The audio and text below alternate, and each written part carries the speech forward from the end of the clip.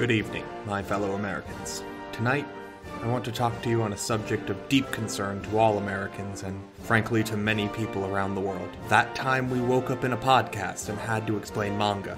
Our heated adventures overanalyzing manga we find interesting, otherwise known as the OverMangaCast. This week, we're taking a break from our hyper-violent shonens or our deep introspective shoujos, or frankly, even the weird webcomics that I still to this day qualify do not count as manga and should not be on our lineup, but hey, what little power we all have in our day-to-day lives. No, this day, this 4th of July, commemorates the birth of our great nation, and the only thing I could do in order to celebrate that was to spend as little time as possible Googling the most American manga name I could possibly find. 30 seconds later, I had found Eagle, The Making of an Asian American President by Kaiji Kawaguchi. On this episode tonight, you will listen to me and my friends discuss, overanalyze, and frankly just completely dive into Volume 1 of this most American of dreams to come from humble beginnings and rise to the highest nation in this great land. Brings a tear to my eye. And none of this at all is being overly sarcastic, because that would, be in bad taste. Happy 4th of July. Thank you, and enjoy the episode.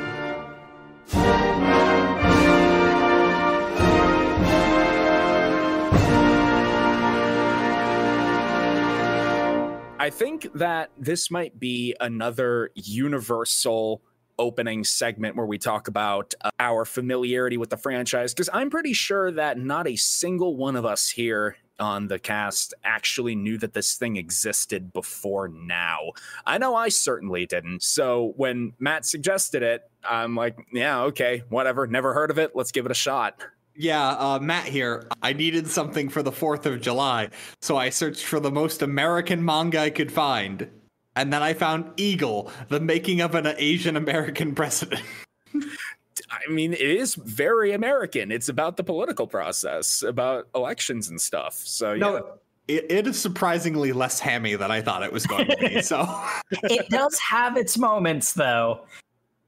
Oh no, it's 100%. It is written from an outside perspective, and that is apparent. It actually highlighted a lot of things that kind of bleed over, I guess, into the public sphere that somebody who is more attuned to the inner workings of things might not be aware of. Like, there were a lot of aspects I was not previously aware that were so apparent. So it was kind of like an inside joke, but at the same time, it's like, oh, wow, an outside party was able to pick up on this. Really? Wow. It must be really obvious, glaringly obvious. Kind of thing. Am I right in my assumption that... Jacob here. I thought we were reading Baccano, and then this was not Baccano. It was this instead. So, I mean, I think this is even more extreme than the normal. I didn't know what this was until it was on the reading list. But are you mad?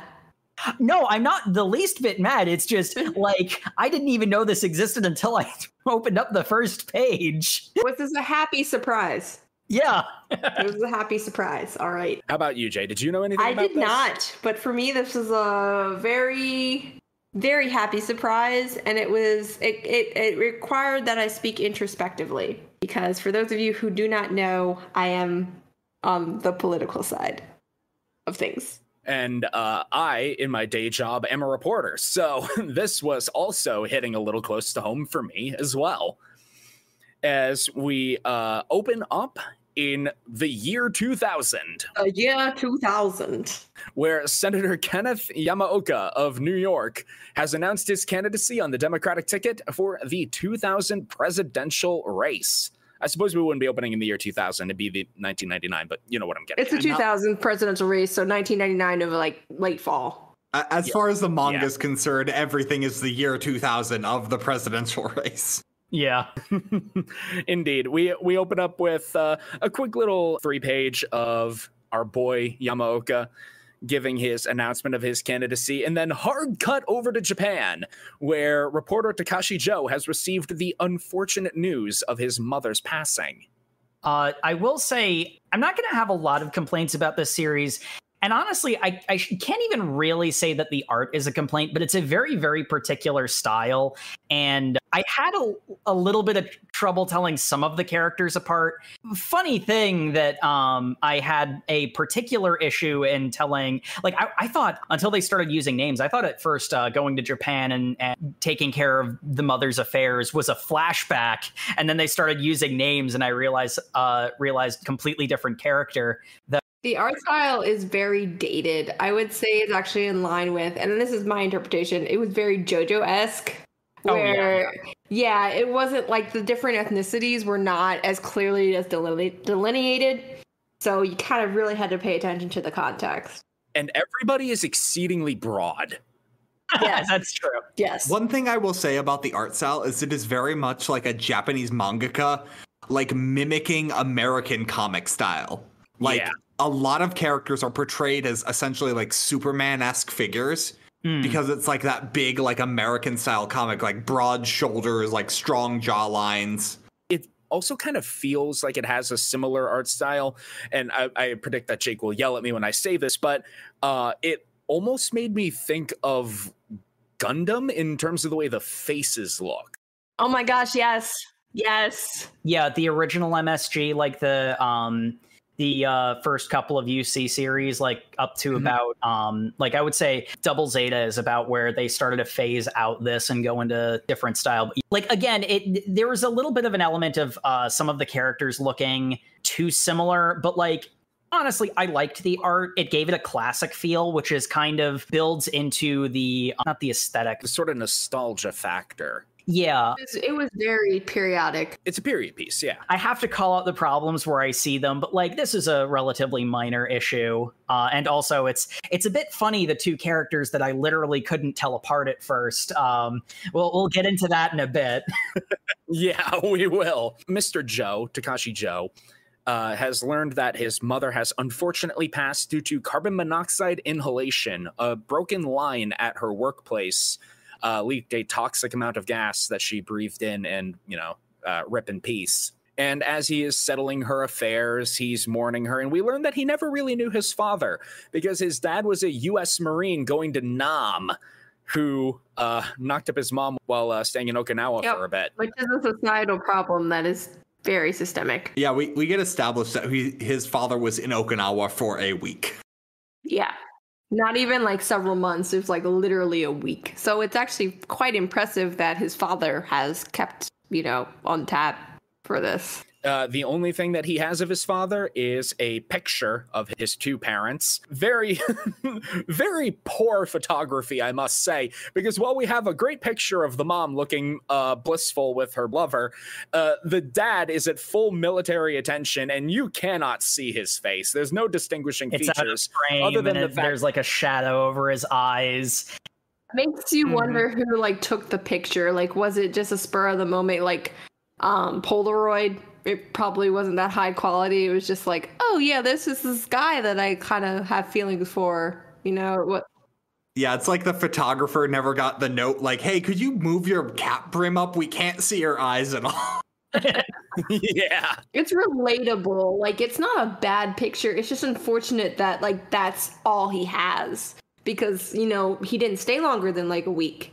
It wasn't like they had the opportunity to have like a formal picture taken or anything. It's just like, back in the day when we had the disposable cameras, like, yeah, that was all you had to go off. It is just kind of funny where it's like, the picture happens to be out of frame, so you can have the mystery of who this person is. It's interesting why they make the mystery last so long when we're revealed it in like 4 chapters, but yeah, like.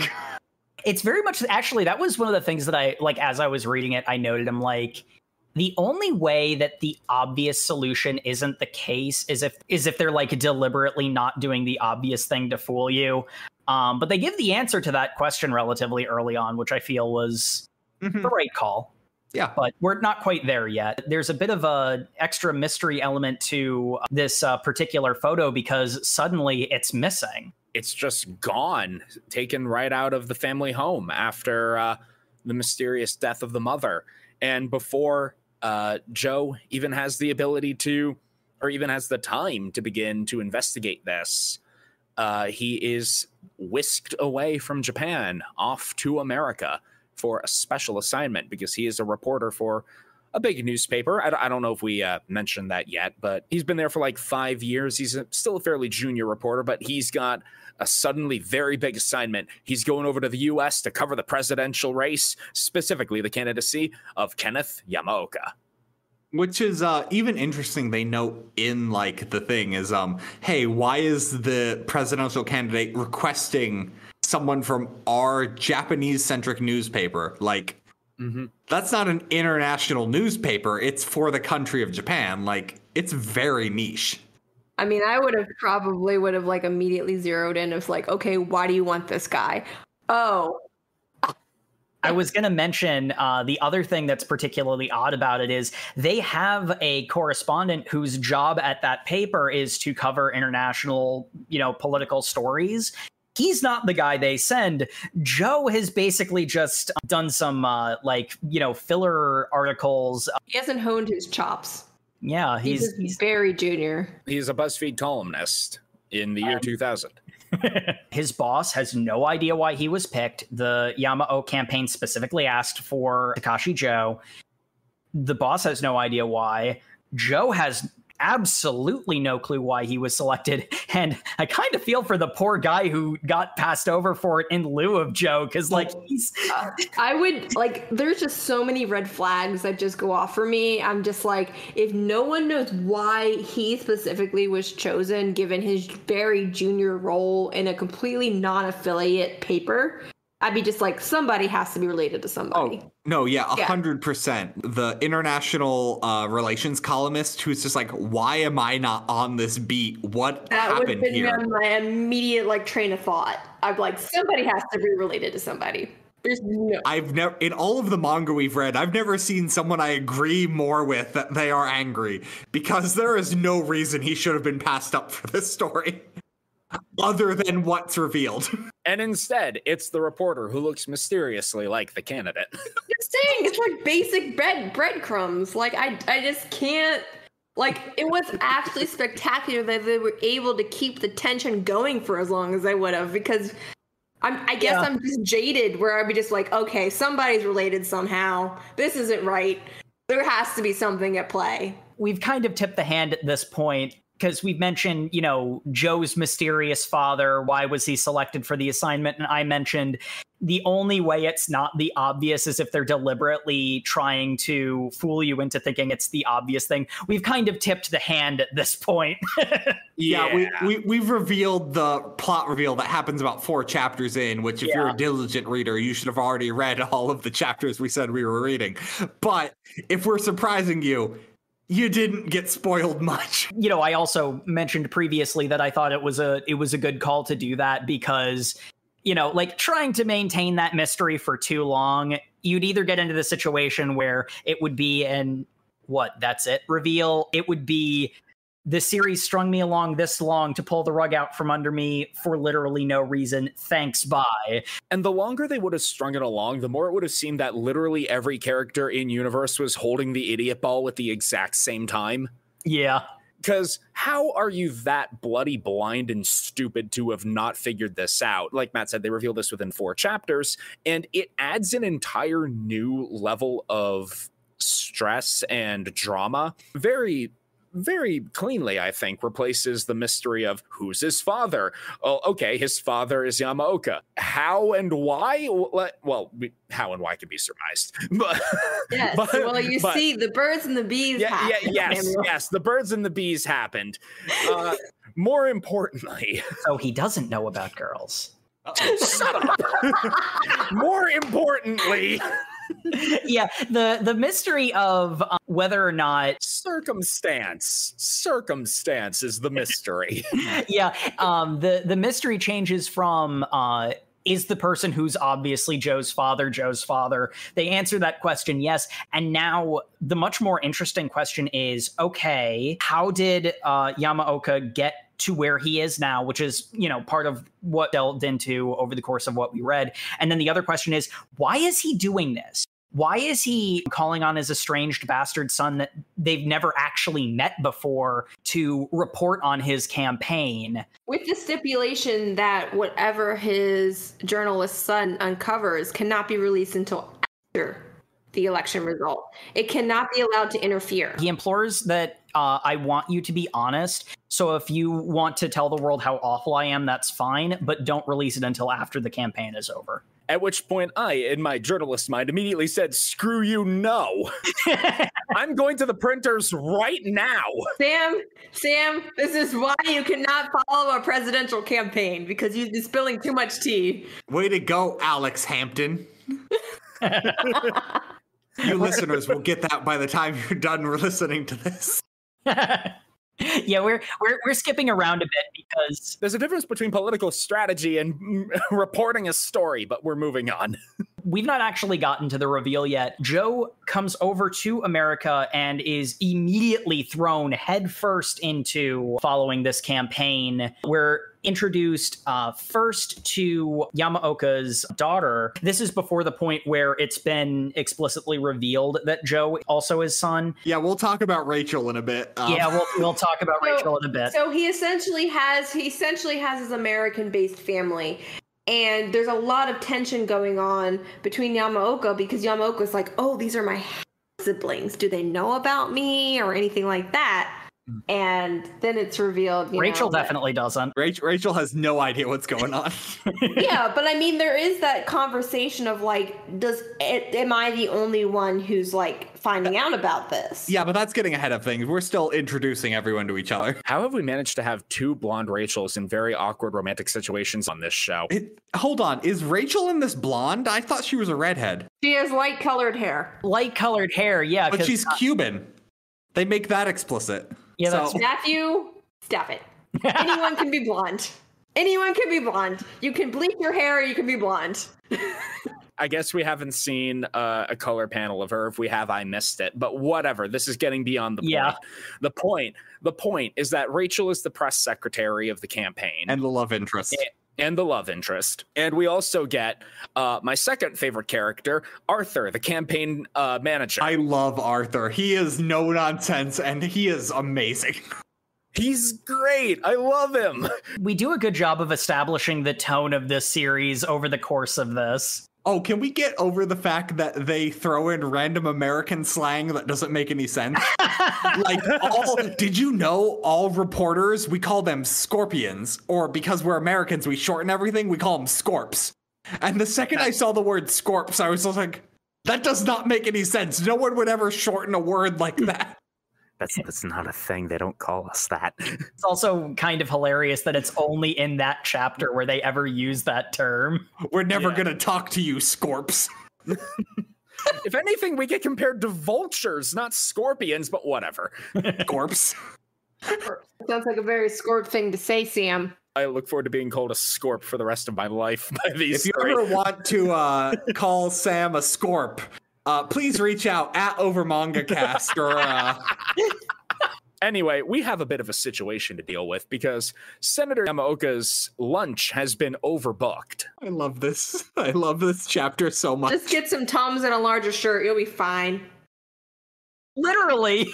He was supposed to have a dinner with, like, the Italian-American contingent, I think, and then a press lunch with the Asian American coalition. Essentially what the manga then tells us is that means he has a giant buffet of Italian dishes, followed immediately by a giant buffet of Asian dishes, and he must clean his plate, otherwise they will know he is a coward. Otherwise they see him as weak, and these have been scheduled accidentally within a half hour of each other.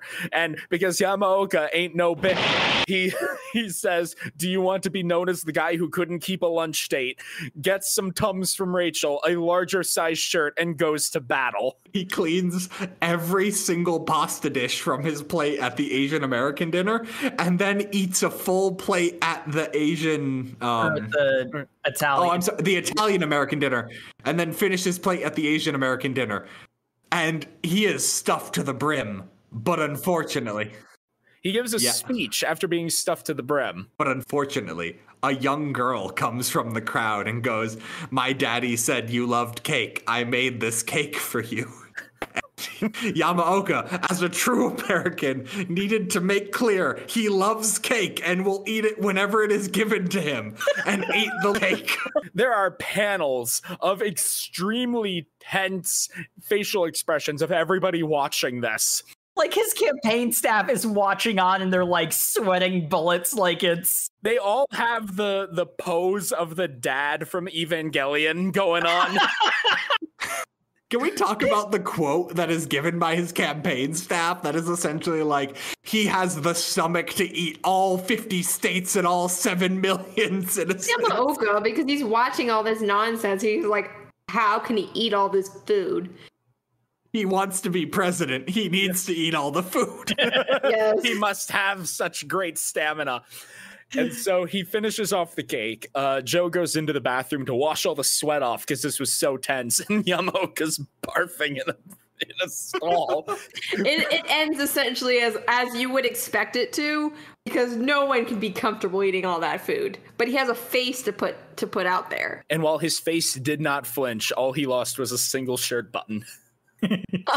Yeah, and like it's one of those moments where I'm reading this and it's like, okay, tone thusly established, because it's like there is a element of legitimate tension to this, but it's also really ridiculous. It is 100% written from an outside perspective, and the second chapter firmly establishes where you should be viewing this from. I mean, I'm just saying that he should have been, like, seeing red flags or feeling trapped. I mean, Italian Americans, they will feed you until you literally pass out. Oh, Asian Americans too. Like, it's a trap. It is a trap. You are not supposed to feed your entire plate. It makes sense why Arthur screamed at the guy who overbooked the lunch. Are you trying to sabotage our campaign? Oh my god, Arthur is the true hero of this, because he's just like, stop making him do ridiculous things. And Yamaoka's just like, but I want to do ridiculous things. What? I will show them how bold I am by doing something completely insane. Don't you understand? I'm the protagonist. I can do whatever I want. Just saying, clearing a plate is a sign that you really enjoyed it and that you want more food. Oh, he didn't clear one plate at the Italian-American dinner. He had to clear a plate at each station. He had multiple pastas to eat. That was his mistake.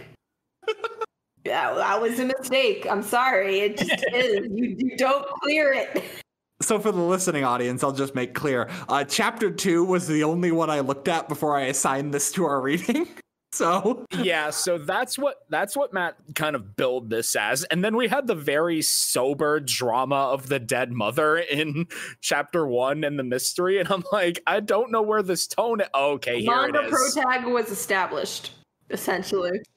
Okay, the rest of it definitely falls in line with the second chapter. His mother died tragically. He has a pretty mediocre existence. Now off to high drama and adventure.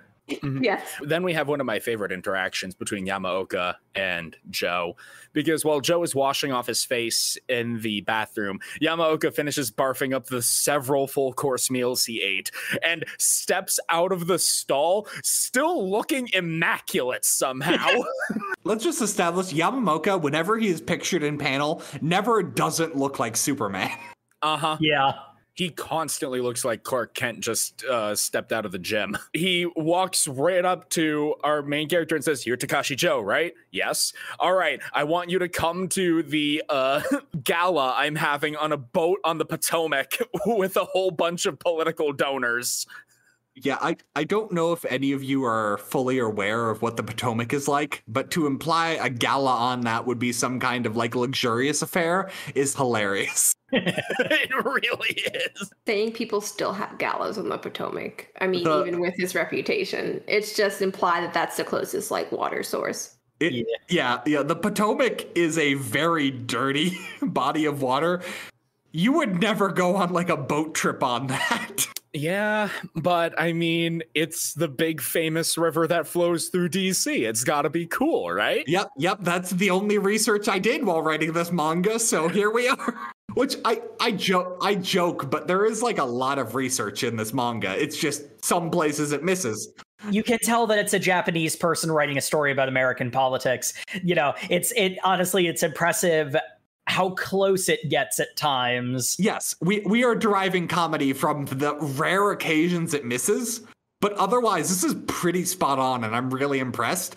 But when it misses, it's hilarious. Yeah. Which honestly I think makes it better, because like where I feel that the tone lies after chapter 2 is it's somewhere in between the high drama of Dead Mom mystery and the hilarity of the second chapter. I think is the most I think the second chapter is where it's the most obvious that it's a Japanese person writing about American politics. The rest of what we read lies somewhere between those 2 points, leaning more towards the sort of funny in its insanity sort of, you know, like it's slightly to that side. We will get to my favorite character, Tuck. I love Tuck. I just said I loved Arthur, but I think I love Tuck more. Yeah, Tuck is best boy. We do have a black tie event on the Potomac to get to. Well, hold on, Sam. What is a black tie event? I own a black tie. Is that good enough? No, you idiot. That means tuxedo. What? Here, borrow mine. As if tuxes aren't cut. Yeah, to the fit fact you can just take someone else's tuxedo is hilarious. Dude, tuxedo. There is a difference there. Again, this manga is very well researched. It's clear that somebody who has a lot of passion for politics put a ton of effort into understanding the system and creating a high drama in it.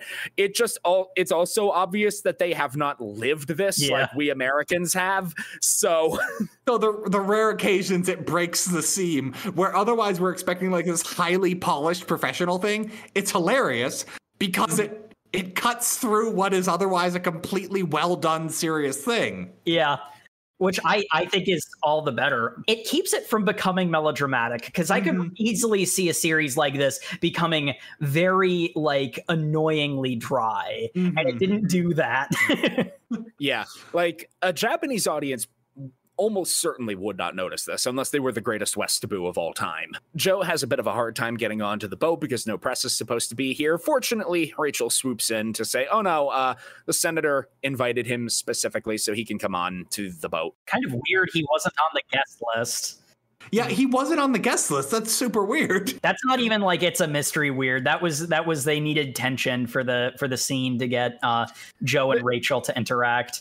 Yeah, they needed the meet cute to happen. Seriously, because like Rachel's just like, hey, did you know my job as political correspondent is to make good with the press? You're the only press I see here. You want to dance? And then he's like, oh no. Oh no, a beautiful woman. What will I do? That's right. We haven't got the other drama yet. Yeah.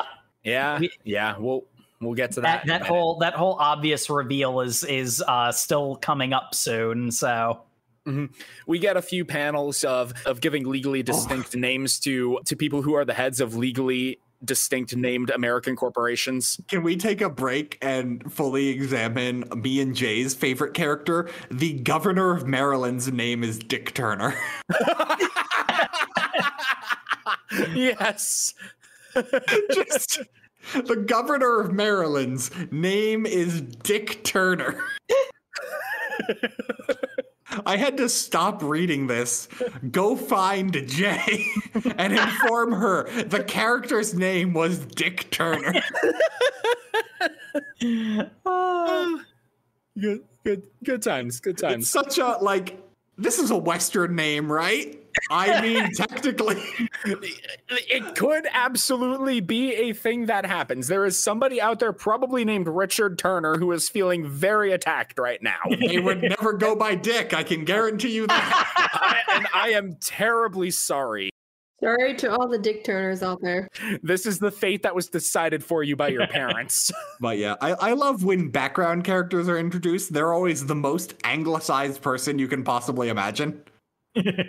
Hey, this is a character we're not going to have to deal with. He is blonde-haired, blue eyes, strong-jawed in the corner. Extremely broad shoulders. Okay, the amount of wealth on display in this manga. We'll get to the Hamptons. Oh, don't get me started on the Hamptons.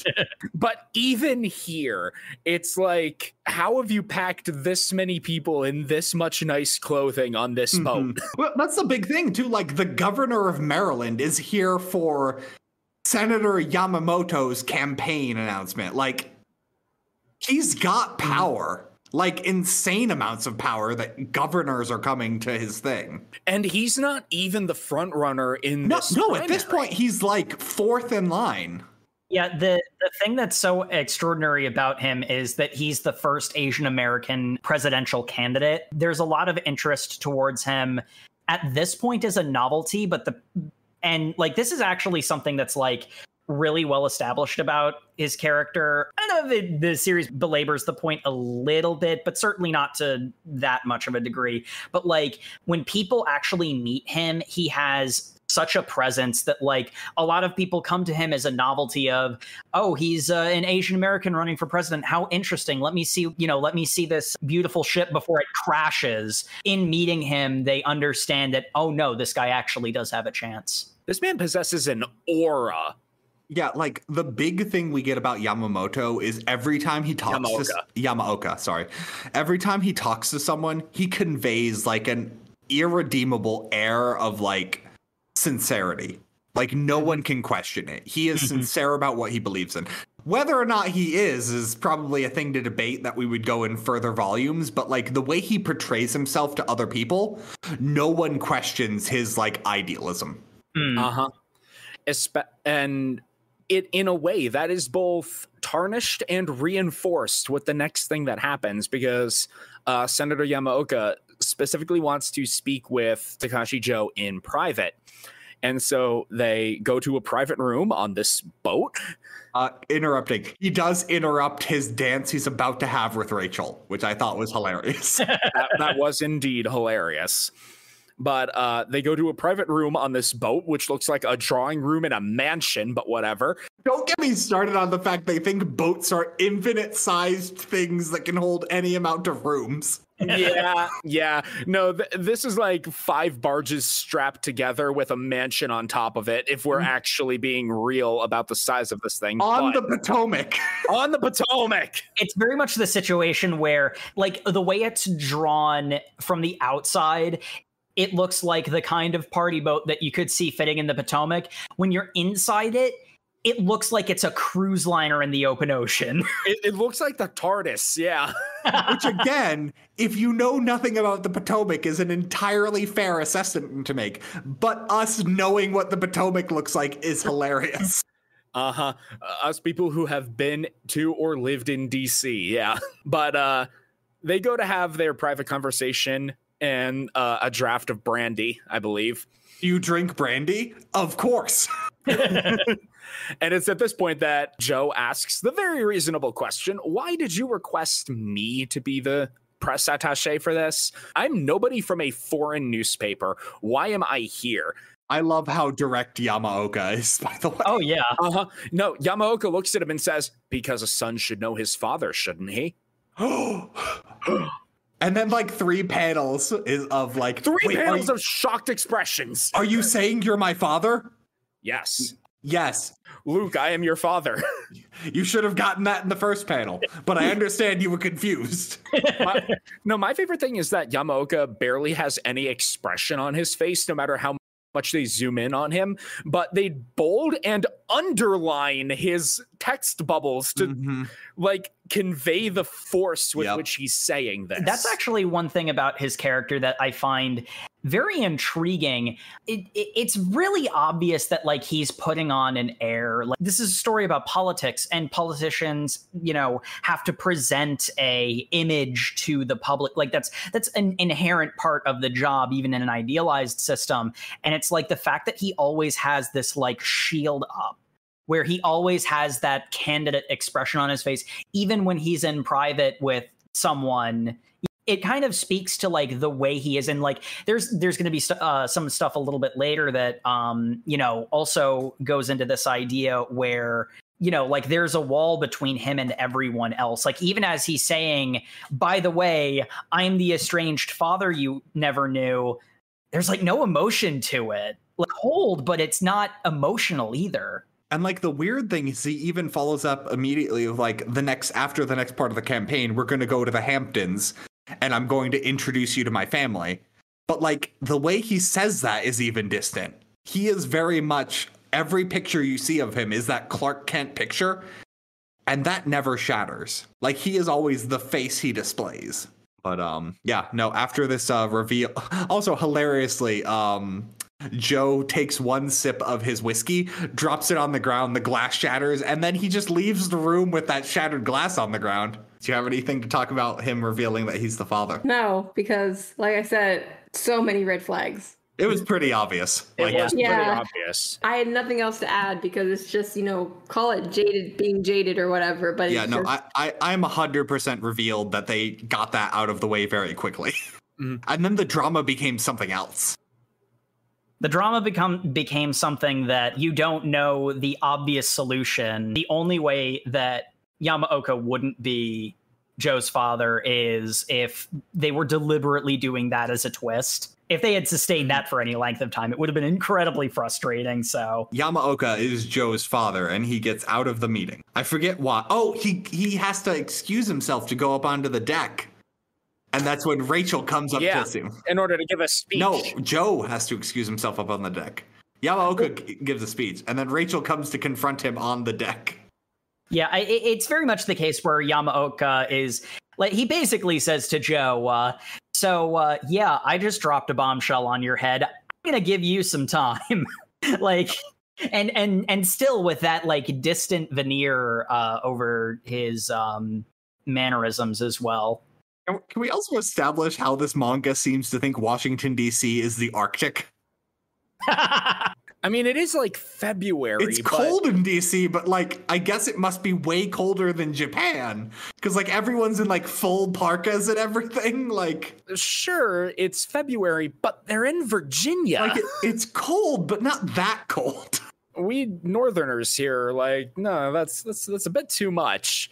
But I guess I mean, there's a reason why I want to move to Florida, but Yeah, you freaking weirdo. All the alligators to take off the street and have free pets.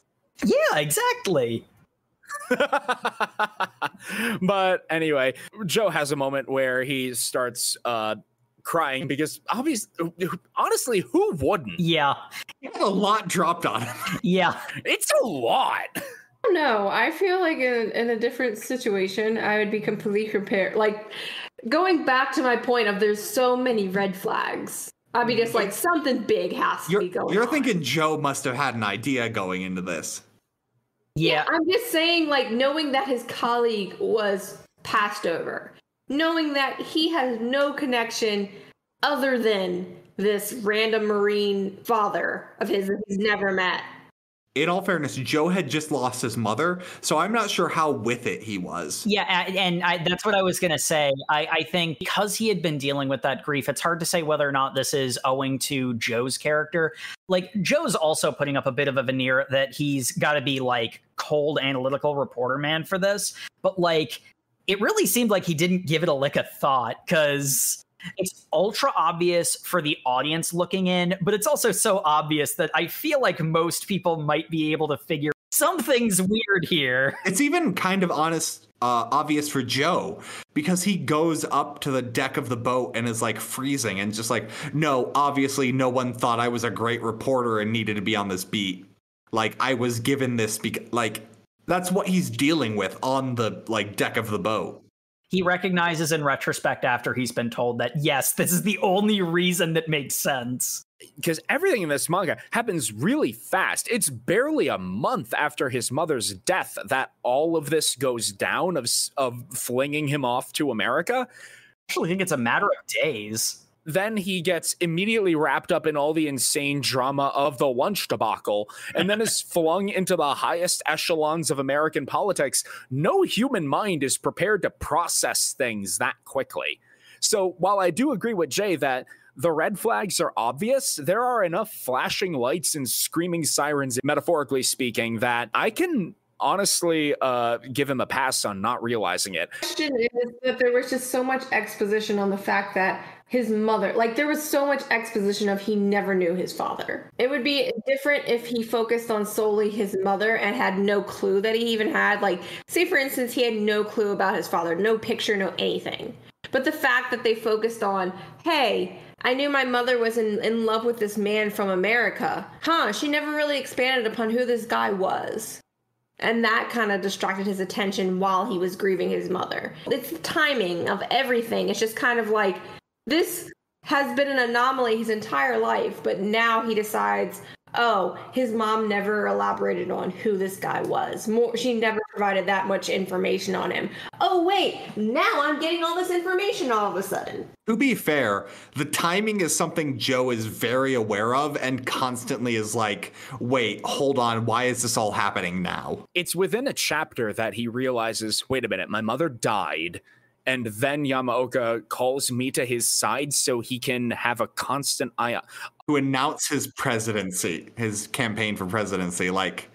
To some extent, some of what makes it so obvious is the way that the story presents the information to the audience.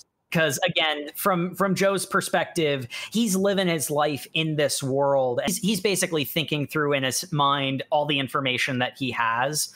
But since it's what the story is presenting us with, it becomes even more so obvious. Yeah, again, not saying that Jay is wrong. It is screaming in your face. But everything in this manga is screaming in your face. You would be forgiven for not being able to focus on one particular Also, thing. we're only 3 chapters in, so like we're You would still not be forgiven to like see these red flags, though.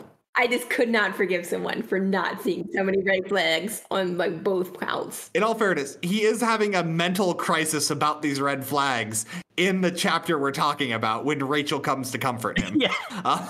He realizes in retrospect that, oh, I should have seen this coming, shouldn't I? Like, that's basically his reaction to this. But no time to think about that. It's time to meet the extended family. We're going to the Hampton Mansion.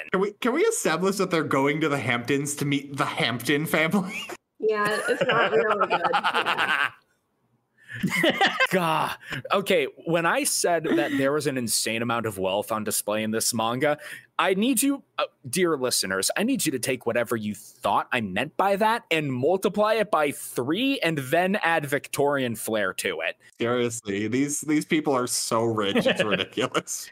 They have never heard the phrase new money. It's old money all the way back to the queen's freaking ass on the throne. In all fairness, they must have heard new money because Yamaoka is a self-made man. But like, it's so ridiculous. Like the idea that they would even integrate with like such a new money person is weird.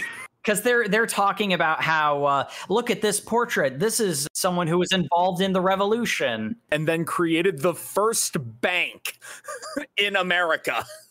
And that's why they're so stupid wealthy. They are the family that is the hereditary CEOs of the first bank in America. They are stupid wealthy. Nothing we can say can really describe the truly disgusting amounts of money on display. So we won't belabor this point any longer. We need to meet the Hampton family, except only 2 of them are actually relevant. It's Alex Yamaoka, who is Yamaoka's son. He is consumed by his youthful need for respect. And Patricia, Yamaoka's wife. Rachel Yamaoka, his daughter, which they play around with Joe being like, oh no, she's my half-sister, until they reveal she's adopted, like, immediately. I'm curious, because I don't think they go into this. Is Alex also adopted, or is he... Gotta keep some mystery. But Alex is immediately, or Rachel is immediately identified as being adopted because they have to keep that love connection going. Because Joe was worried it might be his half-sister for half a chapter, and they were like, that's enough. Remember, kids, it doesn't count if you say no chromo. Stop it. Stop it, Sam. I will not stop it. Also, don't actually say that. That doesn't count. That doesn't mean anything. Look, the important thing is that Alex is living in the very long shadow of his father and desperately wants to be acknowledged by him, particularly because, and okay, this manga loves its metaphors. Rachel being the adopted daughter and the press secretary of the campaign, it's obvious that she is the favored child. She is literally the selected child. And Alex isn't. He is ignored and dismissed by Yamaoka at basically every turn. Like, really? And like, he's hardworking too. Oh, he is absolutely great at digging up dirt because, as we'll get to in a minute, he has essentially a nuke of a scandal that he can shoot at the front runner in this race at any time.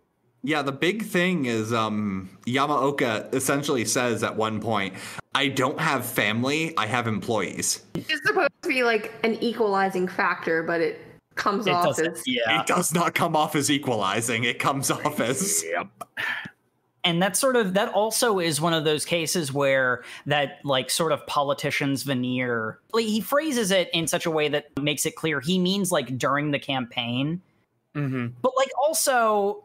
They are your kids, though. Like, yeah, it's one of those things that like sounds good messaging wise, but realistically, it's like, come on, man, those are still your kids. Like, well, we see with Alex why it's a bad idea to do that. If you put even an iota of thought to it, the good veneer fades very fast.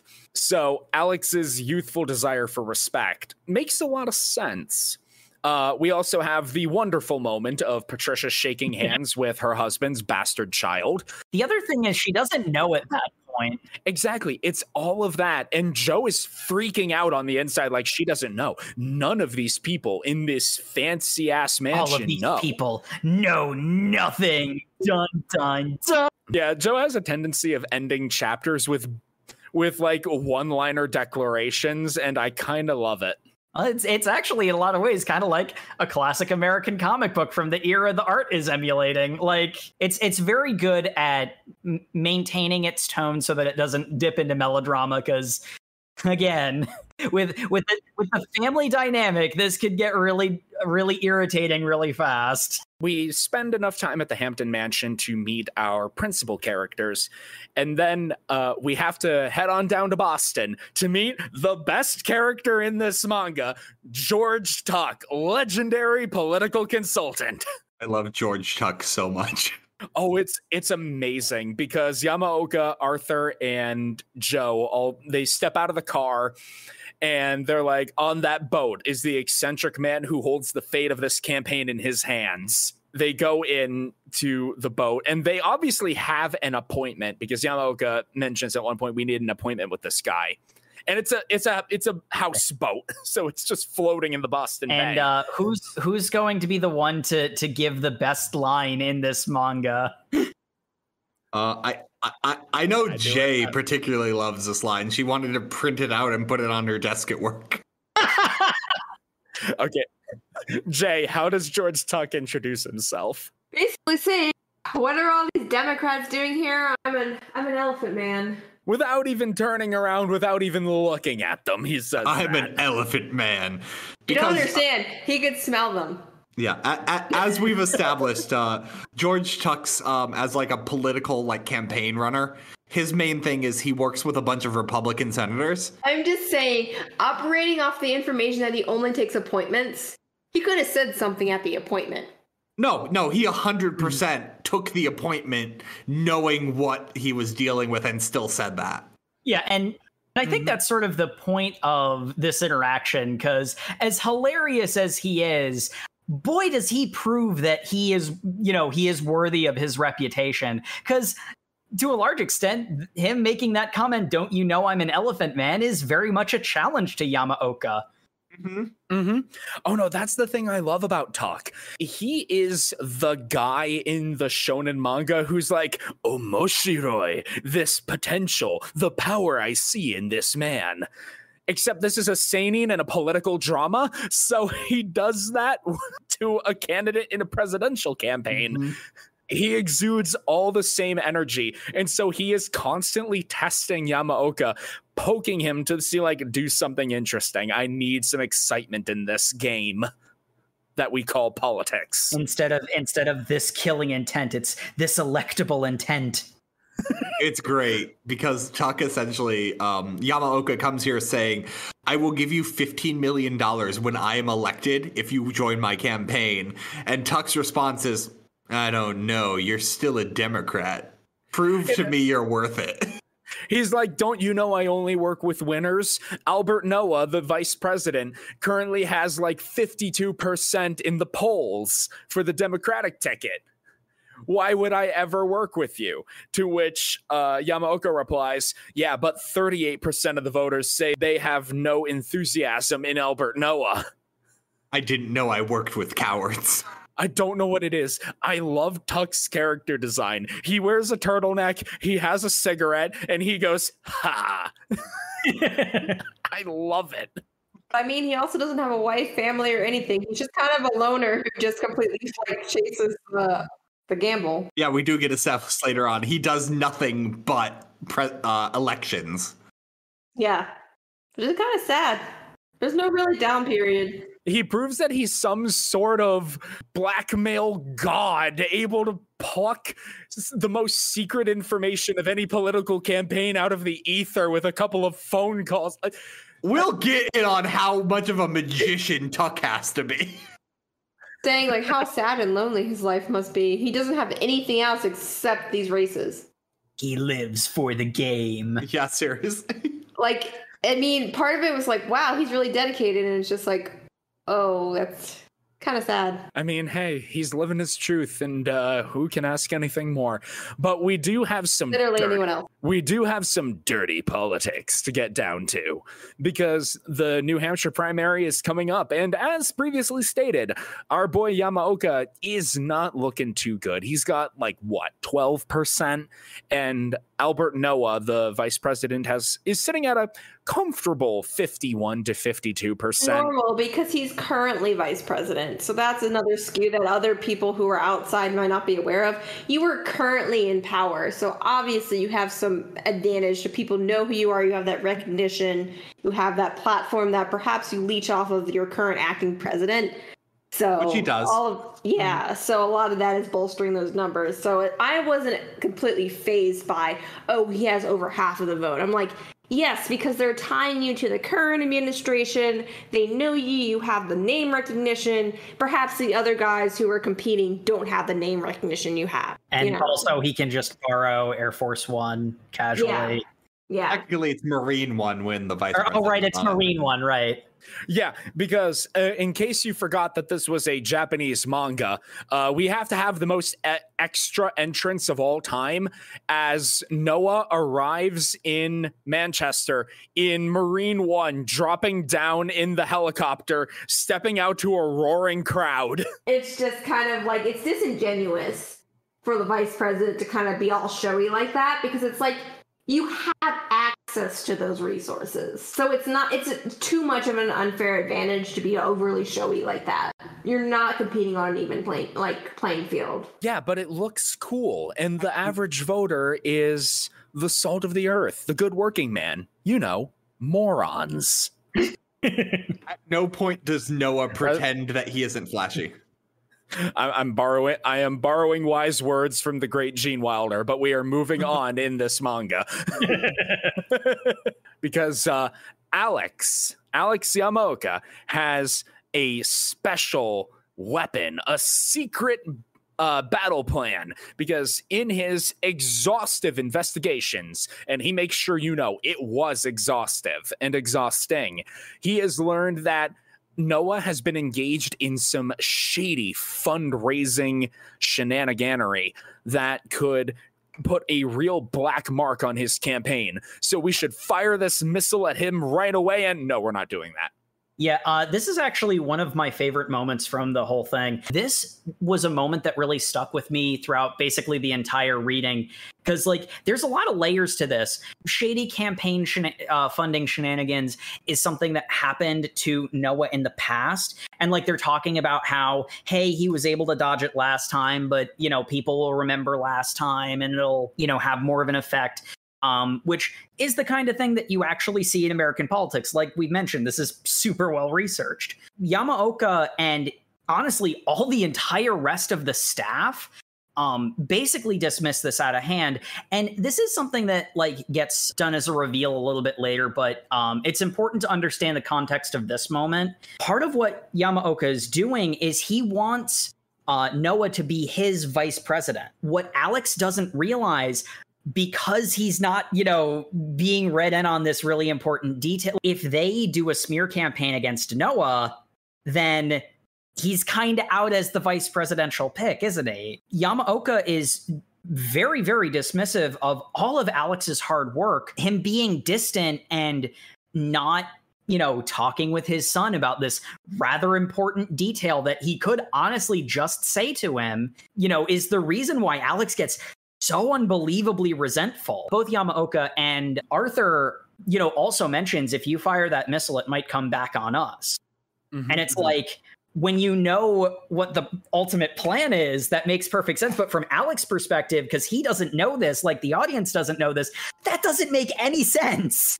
Why would you not use this? Because he's basically hinting at you that his campaign financing is not all that up and up. It was very obvious to me. Hey, I'm not going to admit to this, but don't throw any shots that you aren't prepared to take yourself. And I'm letting you know in the most discreet way possible that we're not prepared to take those shots.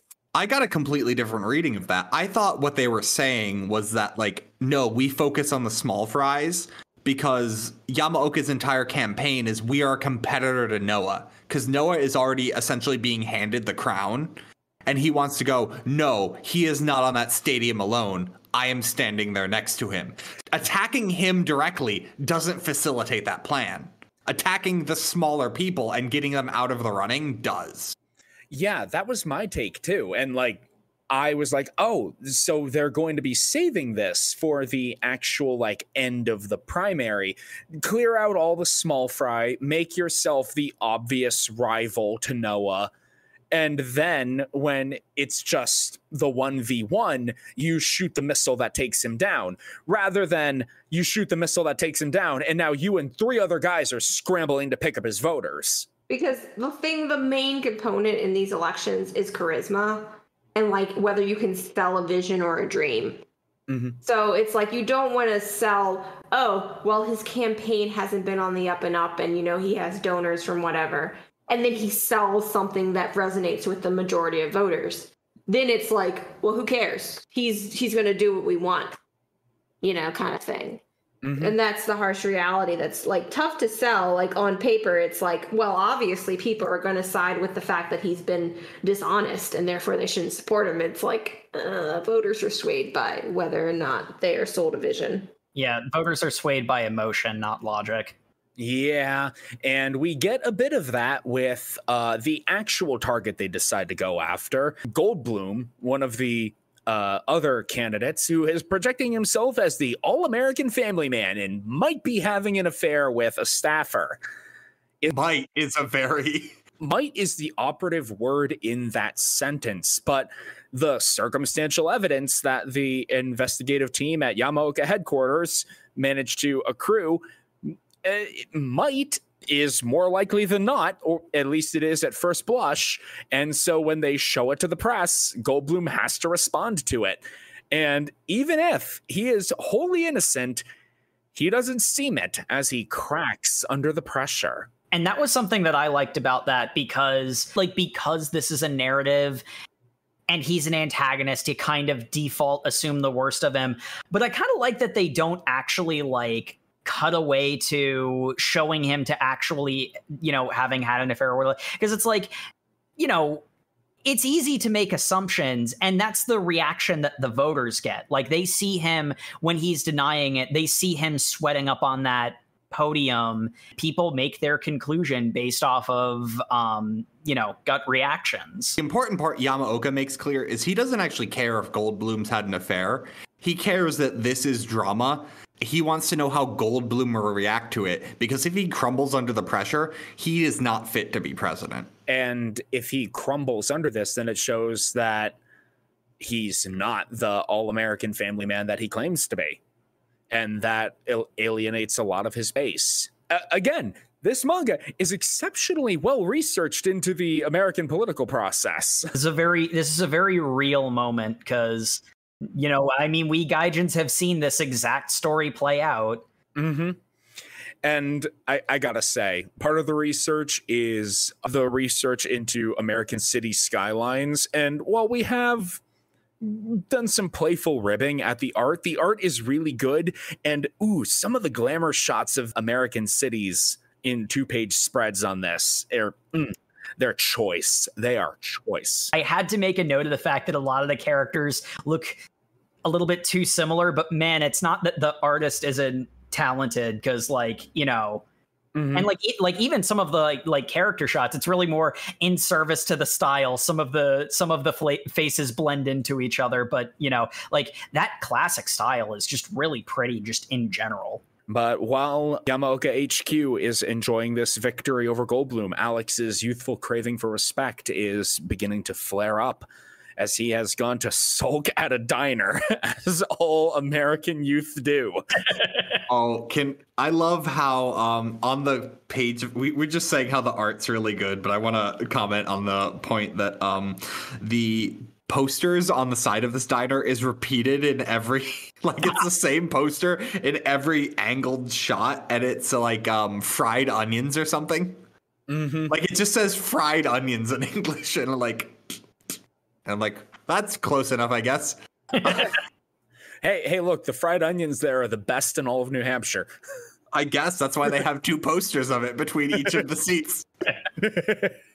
We have a very interesting conversation between Joe, Alex, and Rachel. Or Joe went to go talk with Alex for journalistic reasons, and Rachel is just there to make him not do anything stupid that will hurt the campaign. Because Alex is planning on just going to some paper and blowing this story wide open regardless. I'll show you how useful this can be. And we have a great moment. Alex goes to hand over his dossier full of damning evidence to Joe, and it's like, all right, Mr. Reporter, you go and publish this if you're really on my side. That's actually a kind of part of the framing of why they don't want Alex to reveal this, because Joe is also from the outside looking in. You know, he's hearing the arguments, and Joe's, you know, talking to Alex, and basically he says, yeah, I see their argument about going after the lower guys, but like, you do have a point. I don't know if there's some element of Joe sort of like airing out his abandonment issues with, you know, since they have the same father. Not that Alex knows this, but, you know, that maybe Joe kind of understands Alex feeling abandoned. Though he does also note that, like, alternatively, he also might be the spoiled brat chafing under getting said no for the first time. And Joe does very tactfully tell Alex, no, I won't do this. I already made a deal that I wouldn't publish anything until after the campaign is over. And might I say, it's a very tactful, very politician-like response. He might be learning a bit more from his dad than he ever expected to. We then get to one of my favorite segments, if only because they put metaphors in the blender and set it to it up.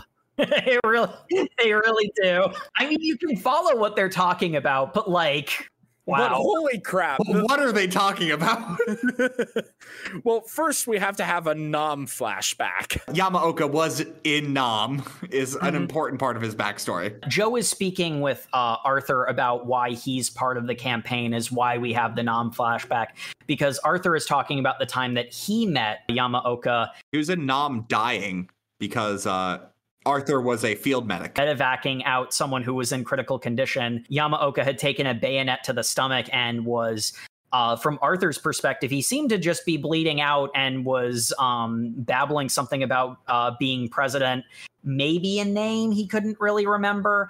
And I can't die. I need to become president. And then he died. According to Arthur. There's a pretty sobering moment where Arthur talks about the fact that, you know, Vietnam vets were maybe not treated the best because they really weren't. No, he came back to the U.S. and was treated like garbage, and his wife and kids left him because in order to deal with all this like aggression against him, he took up drinking, became an alcoholic. The hostility he faced coming home, coupled with the trauma of everything that happened to him in Nam. It's a very real moment. It is so real. Oh my, it's such a good moment though, because eventually he becomes a garbage man and he's just doing his route one day and he hears a familiar voice coming from the steps of the courthouse, which is a young lawyer, Yamamoto, saying how he just won a case. I will never get his name right. I can guarantee you that. I've only ever gotten the name right when I've been looking at the notes. So I'm with you there, Matt. But anyway, yes. Yamaoka on the steps of the courthouse drops the 2 bags of trash he was carrying. And he runs over and it's like, it's you. You're alive. It's a goddamn miracle. And Yamaoka recognizes him somehow too, even though he was delirious and bleeding out in the moment. And hugs him is the big thing. Like, yeah, in the middle of this press conference, he stops all of that to hug this garbage man who ran up to him. Like Jake says, this manga really skirts the line of becoming melodrama. This is the most melodrama moment, but at the same time, it's right on the heels of that extremely real, very sober talk about the plight of Vietnam veterans. So and that you kind of just roll with it. Here's a question I want to ask you guys.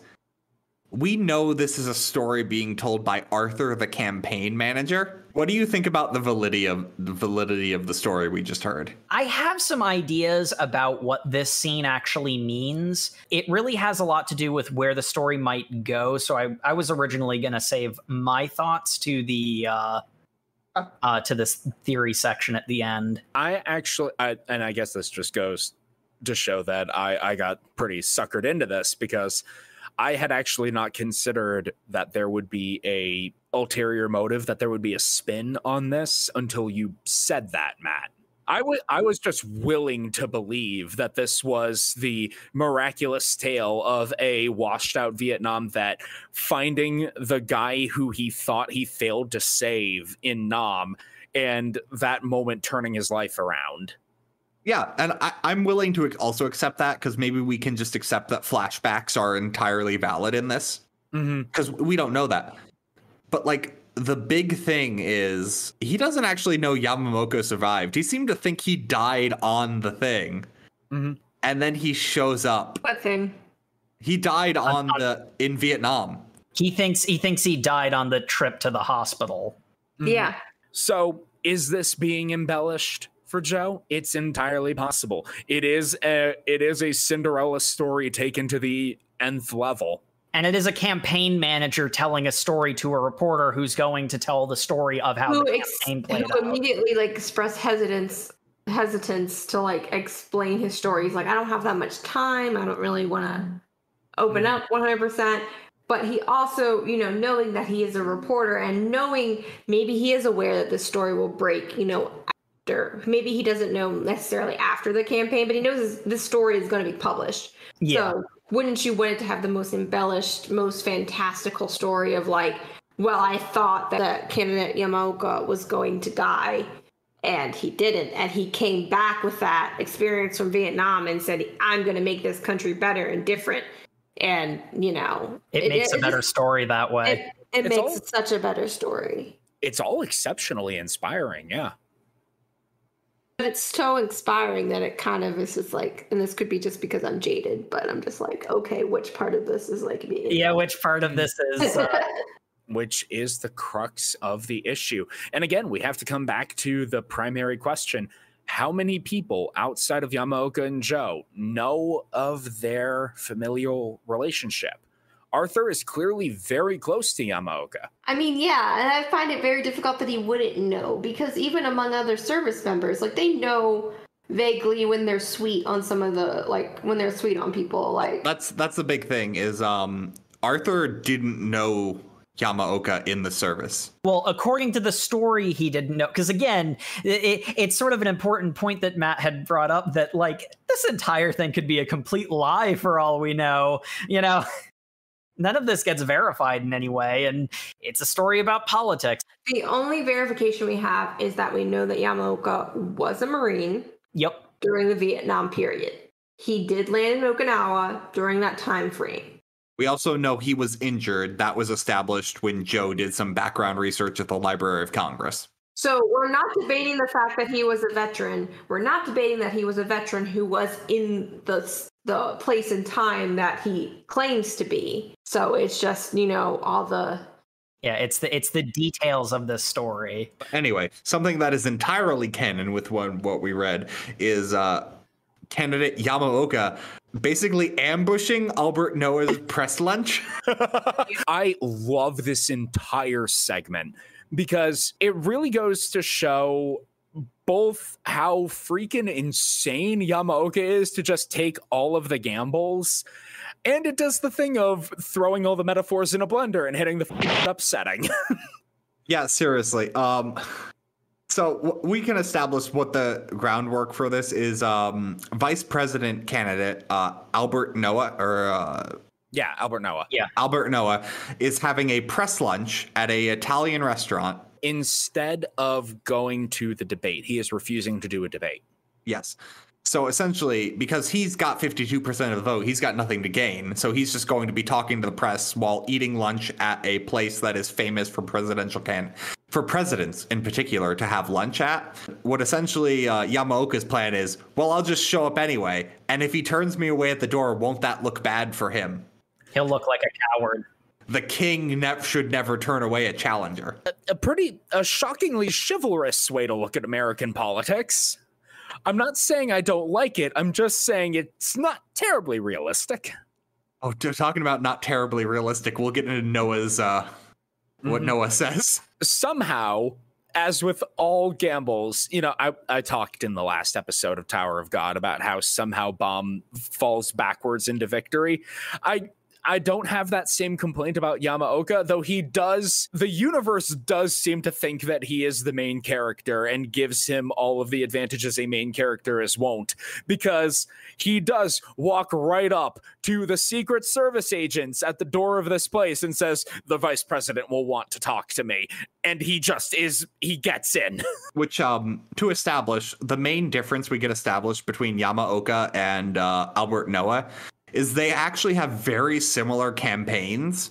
The only difference is they slightly differ on education, and Albert Noah in particular wants to become the internet president. Yeah, he's really advocating this information superhighway. I think it's a flash in the pan, personally, but it is a little funny to read in retrospect because he talks about the internet as this great unifier of information.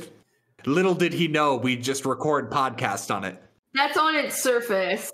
Though. The fact is, Yamaoka kind of goes into the nitty gritty, like if you want to apply the internet rules, you could say he would apply it is different versus I'm just going to have it so it's accessible to everyone. Okay, clap, clap, clap. That's great.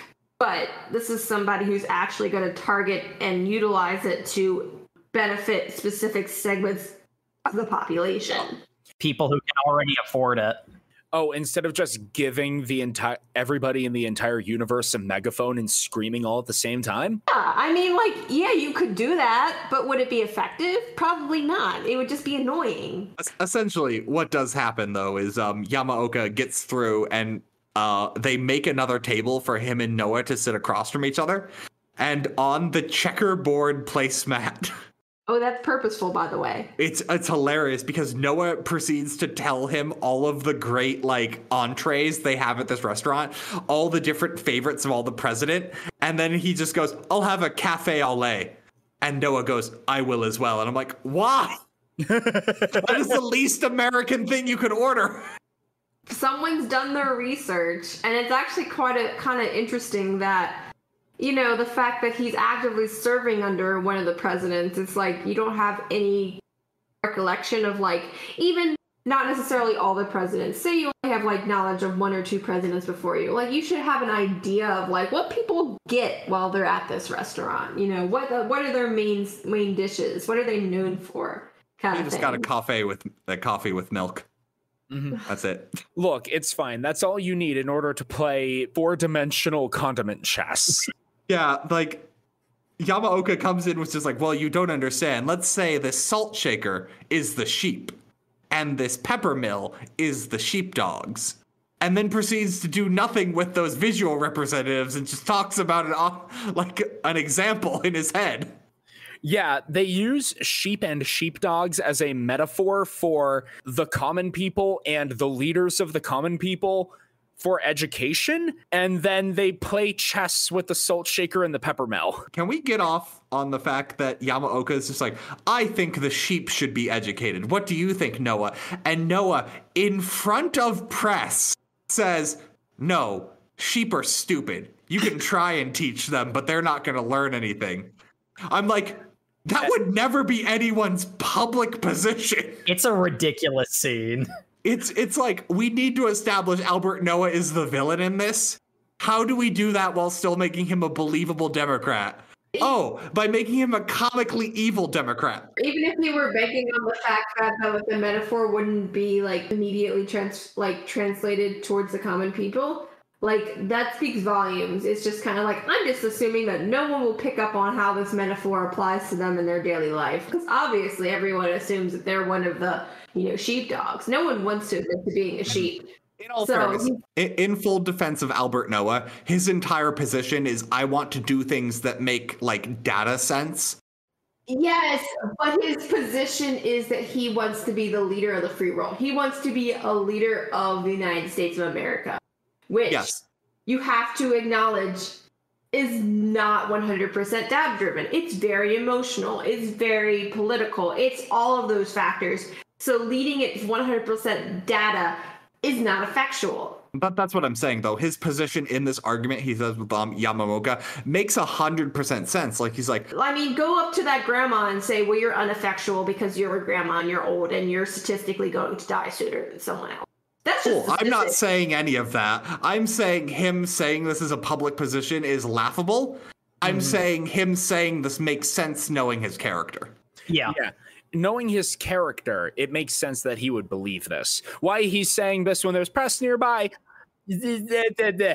Ultimately, what it comes down to is it's very much a moment for the audience that it's establishing that Yamaoka is presenting, not literally, but basically to the audience that, he's presenting himself as like the champion of the common people, raise up the disaffected, whereas Noah is more focused on like the genteel.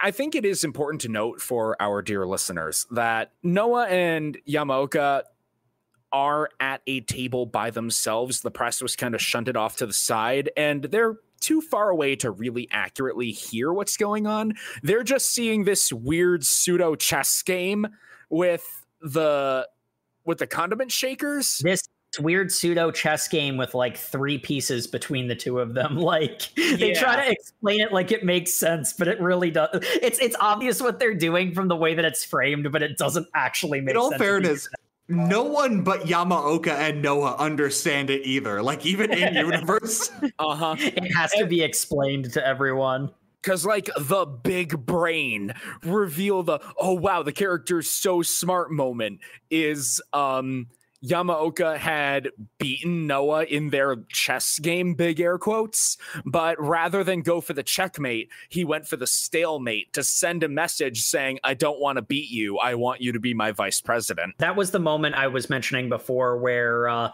to some extent, throwing dirt on Noah is not necessarily the smartest long-term strategy. I mentioned the bit about the press being too far away to hear because once the mini chess game is over and Yamaoka is getting ready to leave, the press comes over and they see it's a stalemate. Look at the metaphors slapping us in the face. It's a stalemate between Noah and Yamaoka, and that's going to be the headline for tomorrow. At which point Noah notes that he let it be a stalemate instead of outright beating me. That was a message to me, which I'm glad they understood their little metaphor. I'm not saying that the press is dumb, but as a member of the press, I too would grasp onto the immediate metaphor right in front of my eyes. I'm just also going to say it's real easy to stalemate when you only have 1 piece and your opponent has 2. Like when you start the game with one person only has a king and the other person has the king and the queen, and that's the only pieces on the board from the start of the game. Well, okay, we've been saying that Noah and Yamaoka are the only ones who understand their metaphor. No, we have a third person who understands it, and it's ya boy George Tuck. This is when he decides to throw his hat in. Kind of. He somehow thinks that this makes Yamaoka cool enough to maybe check out one of his speeches. Yeah, Yamaoka is clearly built different. If anything, George Chuck is impressed by the fact he just walked his way into that dinner. Yeah. Well, that means he has the mentality of a winner. Tuck does ultimately end up joining Team Yamaoka and immediately starts producing, I gotta say, banger campaign ads. Oh, no, I would 100% be wrapped into these campaign ads. Like, they're pretty good. Yeah. Dear listeners, I am a radio professional. I deal with commercials all the time. These are good-ass commercials. It is a young African-American child on the side of a road hitchhiking in the middle of, like, the desert of, like, Death Valley or something.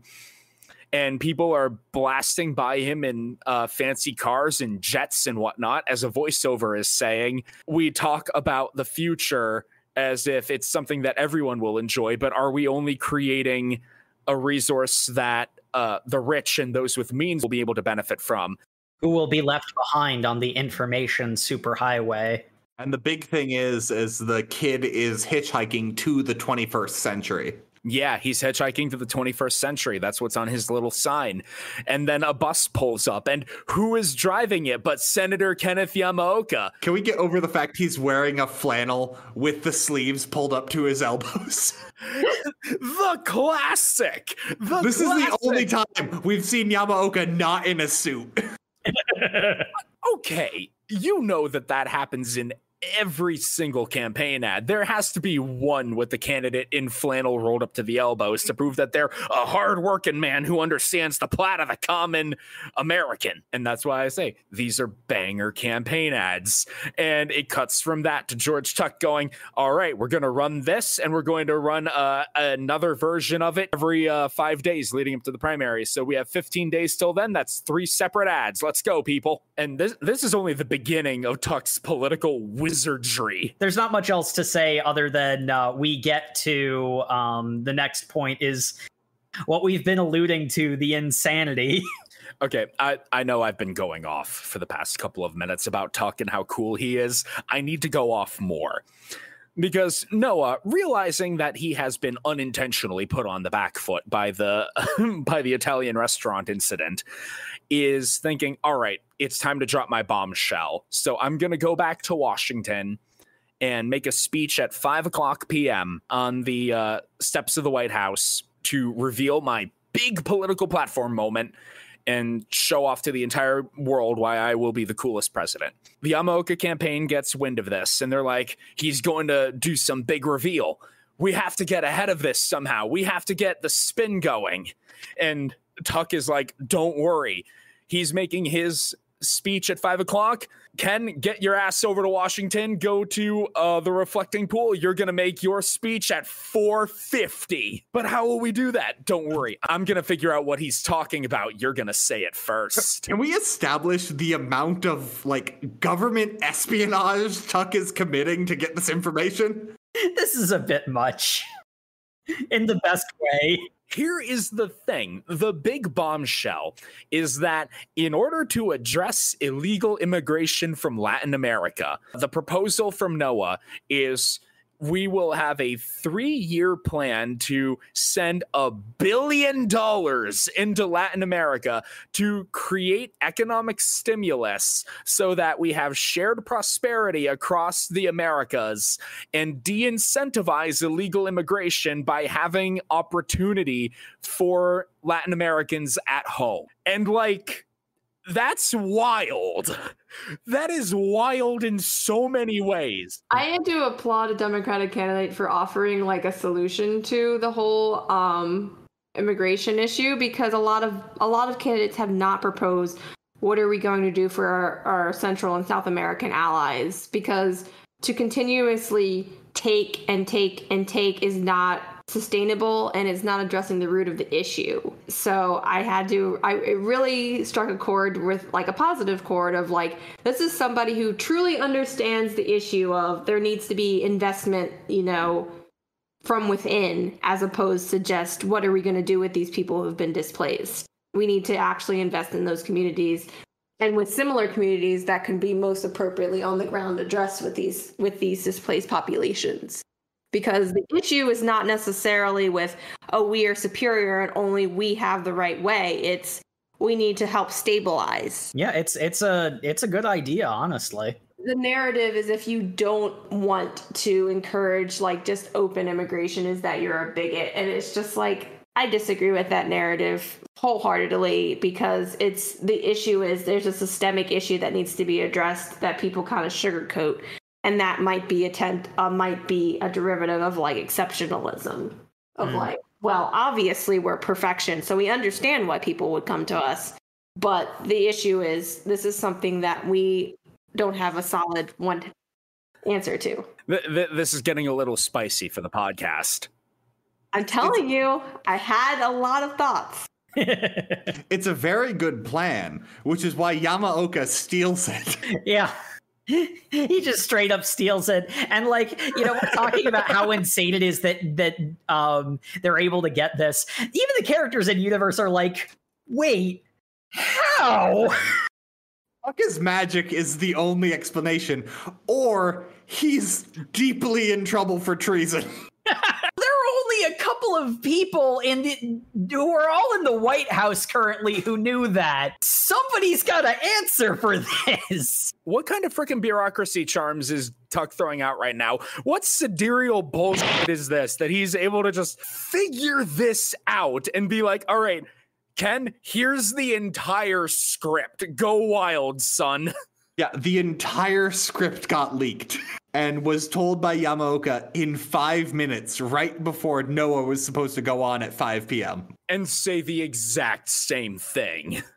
Also, I know we skipped by this. Can we all just appreciate for a second that as the Yamaoka campaign team was flying to DC, they were all eating burgers and drinking pop? Uh-huh. Yeah. Because that is the only American dinner you can have. Yeah. Oh, but I think we also need to note something else about my boy George Tuck, is that he is the worst kind of person, specifically because he does the thing where he makes references to historic events that are kind of like what's going on right now and expects the person he's talking to understand perfectly what he means. And the problem is it works. What do you mean by that, Seth? I mean like the moment when Tuck is using his 5 dots of contacts to be able to like pluck this information out of the void, that he calls up a guy and is like, you got anyone at 1600 Pennsylvania right now? Seriously? Yeah, typically if we're ever going to reference the White House, you just say Pennsylvania Avenue. No one says 1600 Pennsylvania Avenue. That's too specific. He doesn't even say Avenue. He just says 1600 Pennsylvania. Yeah. It's a different address entirely. Immediately identifies you as an outsider. Mm-hmm. That's what I'm saying. I feel like the disconnect is that the author probably didn't realize how serious and, insane this is, which I think it does a good job of maintaining a lighter tone to keep it from getting too serious. Because we all loved that moment. That was insanity. I love the moment with Noah immediately afterwards, where he proceeds to give the exact same speech and then doubles down on the amount. He gives the exact same speech and says, yeah, no, that proposal that Senator Yamaoka made, it's already made its way through Congress. It's ready to go. There was also a kind of cool... Noah is the antagonist. Since we know nothing about this series other than the 16 chapters that we read, we don't know how far Yamaoka gets in this election. So, whether or not Noah is the primary antagonist of all of the rest of the series, or if he's not going to be... He's just the primary antagonist. Yeah. And we also need to address the fact that it is alluded to that Yamaoka is open, and simultaneously Albert Noah is open to the idea that potentially they could be each other's vice president, like running mates. we don't know how long he's going to be the antagonist, but like the kind of nice thing is, there's the stuff that we mentioned about the extremely well blended metaphor that, establishes that Yamaoka, at least as far as the audience has seen, actually the champion of the common man. But they do a good job of not making Noah come off as like actively evil or anything, because one of his campaign consultants is like, will then just, do $1 billion and tack a couple $100 million on the end. And Noah's immediate response is, I'm not going to promise something that I can't produce. The proposal's already gone through. I can't change it. That would just be me lying, and I'm not going to do that. So, as much as they are, building him as the antagonist of this arc, they're also not making him seem like mustache twirling evil or anything. And I appreciated that. People can get super intense over politics, but like, I honestly believe that the overwhelming majority of people get into it with the best of intentions. And, it's good to not demonize your political opponents. They don't make him actively evil, which is something that they easily could have done. We don't know what his worldview is and what caused him to shape it that way. And that's something like emerging into the political realm you have to take into account. Like people's worldview and what they've experienced, growing up and what interacting with people really does shape where their passions and where their promotion lies. And that's something that I think gets lost in the shuffle. It's just kind of like there's obviously a reason why. And it might not necessarily be financial. They might have had an encounter. They might have had an experience that shaped that viewpoint. And like the big thing we get, like the only real difference we get between Noah and Yamaoka is that Noah is a realist and Yamaoka is an idealist. Noah agrees with Yamaoka on like, no, I would love to teach the sheep. But do you understand how much money would have to be thrown down the drain if those people don't want to learn? He's not disagreeing with him. He's like, yes, it would be a waste, but I think the effort is worth it. Yeah, the big thing is like, that's an insane position to have publicly is my main complaint with it, but it makes sense for his character. Yeah, exactly. We get to the end of this thing that would be an entire spy drama in and of itself, compressed into a chapter and a half of a seinen manga. God, I really enjoyed this manga, if you can't tell by how hyped my voice is. He hates it. He hates it, guys. But we get back to New Hampshire just in time for Alex to go rogue. But this is kind of a non-starter of a plot point because his mom shows up and uses some well-placed elitism to stop him from sinking the Yamaoka campaign.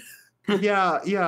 Kenneth's wife is not my favorite character. She hasn't done anything inherently wrong. Like, she's not sabotaging. She's, from her point of view, just being honest. That's the big thing I really enjoy about this manga is no one is like mustache twirling evil. People have reasons for what they're doing. It's just when Patricia has to go, don't worry, Alex, you're our only son. The framing of Patricia is not the best. I didn't mind it that much, but I totally see what you're saying, Matt. Because that was very much a scene that I kind of breezed over in the moment. I had to double check to assess how much malice was being placed there, and I'm like, oh well, technically she is speaking the truth. Like, Alex is their only son because Joe isn't her son. Yeah, so that's fair, but it's the whole have faith in your blood thing. Yeah, that's kind of weird. That is it's super waspy. Yes, but it's not weird. You understand it. You might not agree with it, but you can understand why. No, I will 100% go on record on this podcast that being waspy is weird. It's not unusual, uncomfortable, and not healthy for the world at large. Yes. Yeah. Unusual, no. But I would even argue that it extends beyond just wasps. Like, there's a lot of cultures that prioritize their own. Yeah. It's that mentality. It's just they happen to be wasps. Yeah, that's why I said that this is some well-placed elitism. Yeah. That stops him from sinking the boat. But we have a bigger problem than one rogue son. We have Old Man Winter himself come to slap up this campaign as a blizzard is dumping tons of snow all over New Hampshire. Yes, and we glide into that gray area where it's just like, breaking some campaign rules. Yeah. This chapter had me going like, is what they're doing legal? A lot. This is your classic hero moment of main character goes out and does something incredible that gets the common people behind them, and they become the big time hero who's gonna win the day and fix the problems and all that. But this is American politics, and I just love the immediate reaction that Rachel interacts with is immediately like, "What are you doing out here, ma'am? Do you know what time it is?" Like, no, you're coming with me to vote. So we should probably establish the scene. Because of this blizzard, it is seriously affecting the turnout of the primary, and a lot of Democratic voters are disadvantaged people who don't have the resources necessarily to go out and brave a massive winter storm to get to the polling place. And so this is going to hurt the low income minority voters. Yeah, yes. and that's smaller candidates have a tendency of doing better with those people, which That was what I was trying to articulate. Thank you, Jim. Yeah. It's the case where it's like, wow, my parents were both history teachers and both pretty heavily into politics. So I'm not as into politics as Jay and Sam are, but I also know a little. And it's like, that's one of those moments where it's like, I'm seeing them talk about how, smaller candidates tend to do better with minorities and the disadvantaged. And bad weather disproportionately keeps those people home. And therefore, bad weather can be really bad for a small campaign. And it's like, wow, I've seen national elections like that does happen. That's really well researched. The mangaka's solution to this plot point is questionable in terms of legality. That moment where you remember that this is an outsider who's just really well researched. Let's use campaign funds to bus people to the polling places. Yeah. The Yamaoka campaign sends out the troops to go and transport folks from their homes to the polling places. Apparently insane hours, because this person did not have an issue with necessarily the storm per se. He's also like, do you know what time it is? Like, what are you Well, Tuck man on campus himself says like, oh, do you want to rent some snowplows? And it's like, okay, I'm a huge get out the vote proponent. I think that everybody should vote. It's your civic duty. But not at 4:30 in the morning. Come on. Not physically carrying people to vote. Not in the dead of night using campaign funds to have a fleet of vehicles go out.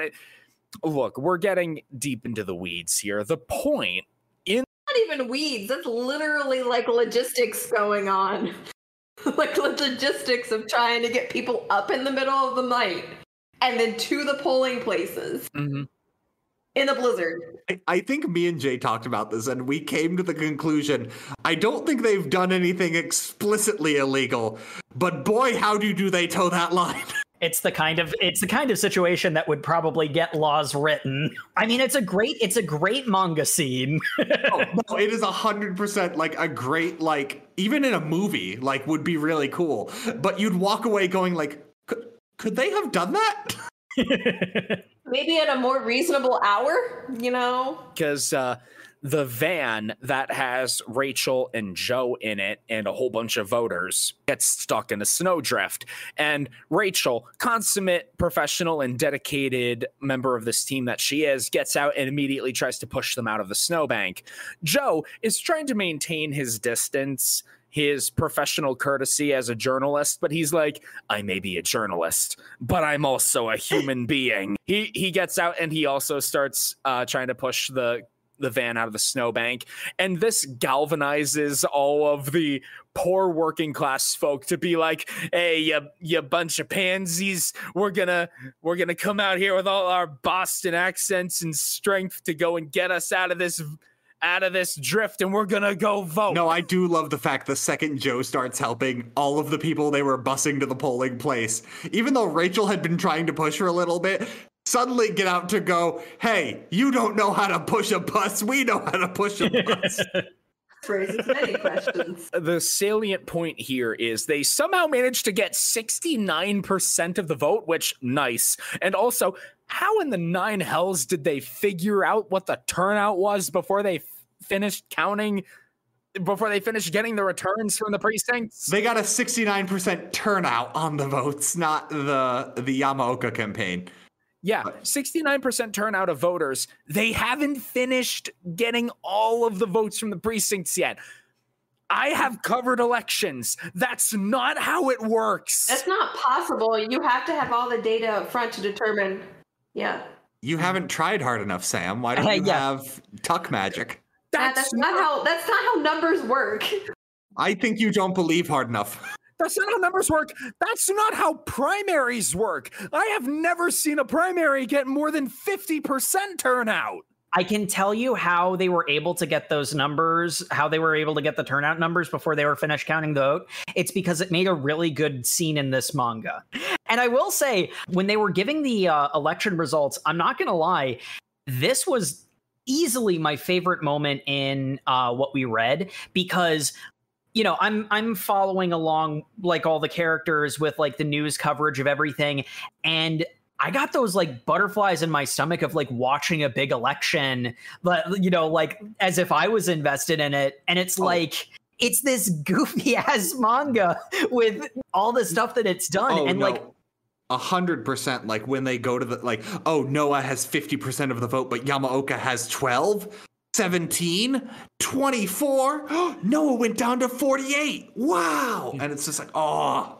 I don't know how many of our dear listeners have actually been in the grassroots level of a political campaign and have been in the HQ when the election results have been coming in. I have, and I have to say, this mangaka did a great job of capturing that.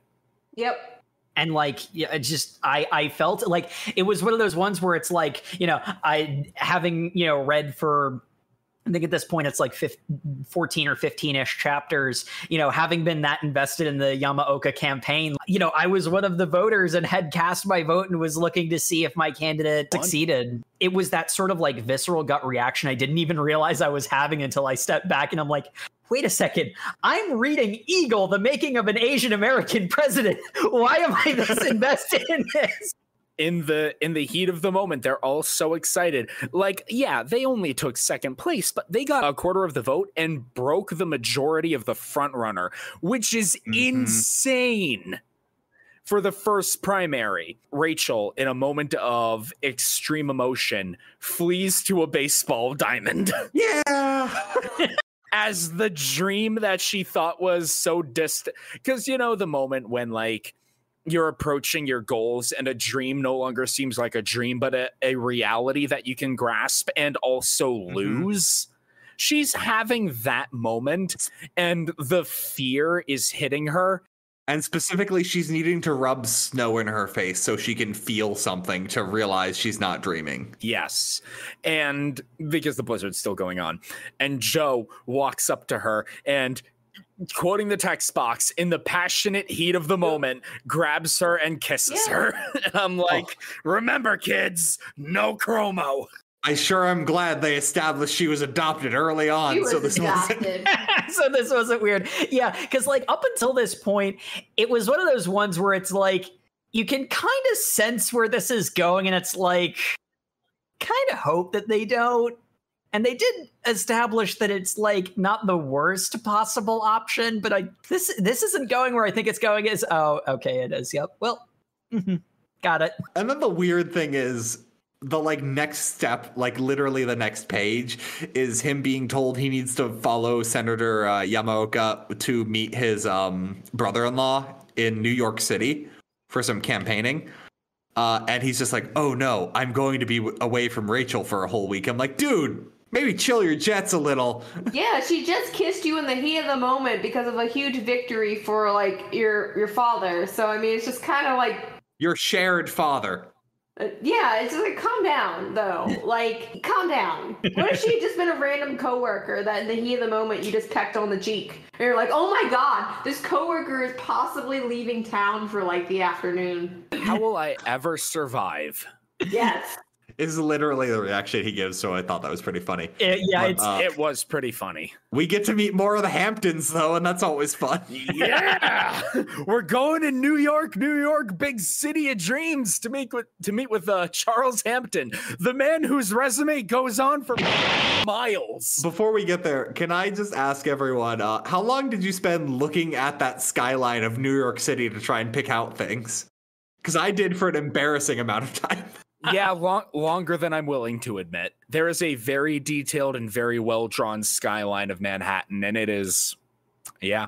And it's followed immediately by this glorious glamour 2-page spread of Times Square. We were kind of lamenting how this wasn't super America-boo at the start, but no, this is very America-boo. Yeah. It definitely has its moments. Oh, his brother-in-law definitely confirms America boo. Yeah. Okay, I did a grand total of 5 minutes of Googling, but there is a scene coming up where Yamaoka and his brother-in-law are talking in a hallway, and there is a freeze in the background. Was that Nike, Goddess of Victory? Because she was invoked earlier by the Noah campaign. I have no idea what you're talking about, Sam. Yeah, You Nike, know the Goddess of Victory? Nike? Nike is the Greek goddess of victory, and while she wasn't invoked by name, the Noah campaign said the goddess She's of an illusion too. Yeah, the goddess of victory is smiling on us. Yes. And then there's a moment in this chapter where Yamaoka and Charles are talking in a hallway, and there is like a piece of artwork on the wall positioned between them in the paneling. And I wasn't entirely sure if it was Nike or not. I completely missed that background element. I'm not going to lie. Yeah, I didn't pay too much attention. I see the exact panel you're talking about. I might just be insane. It doesn't look Greek, if that makes you feel any better. Okay, I might just be insane. I mean, we already accepted that. And we love you regardless. Now you understand me. Like, I'm understanding having trash taste. You're understanding overanalyzing literally everything. All right. For, more and more, Jake and I grow closer to fusing into one being. I'm actively looking for this frame. OverMangaCast Season 2 featuring Matt, Jay, and Jassim. Oh no. I hate it. No. Anyway, we're in New York. Let's talk about Charles Hampton. Oh my god, this guy. I know every time a character comes on, I say he's my favorite. Charles Hampton is up there. This guy is football metaphors and American exceptionalism embodied into a single being. I play my college football for Yale. He's brother-in-law and college buddy to Yamaoka. Nepotism. He's also Nepotism. He's also the CEO of the family bank and the chief stockholder of the law firm that Yamaoka worked for as a lawyer. His resume goes on for miles. Mm-hmm. Nepotism. In other words, his resume just says, I'm winning at everything ever, and you can never be better than me. His nepotism just says Hamptons are leaders. Yeah, basically. Yeah. Because that is the family creed.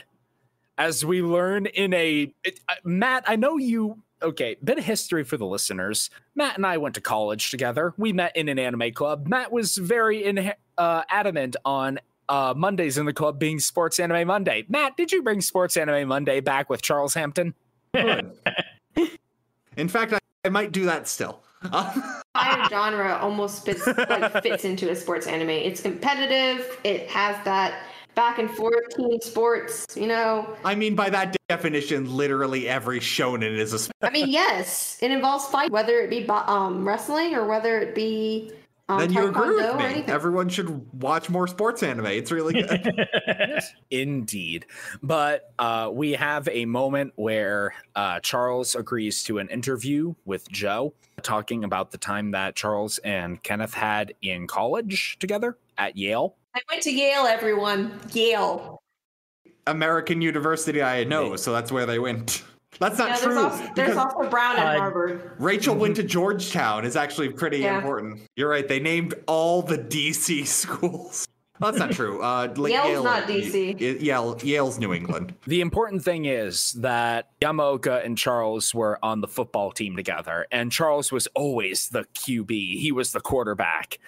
And Yamaoka was the substitute until they had the big game against Kentucky.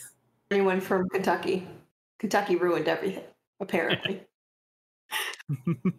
The coach went to Charles and was like, look, you're a great QB, but you don't have the tactical mind needed to operate under pressure, which Yamaoka absolutely does. So you're on the bench. Can we establish that's not what a quarterback does at the very least? Like, that's what quarterbacks do. A quarterback is having the best arm to throw to people for the plan that has already been established.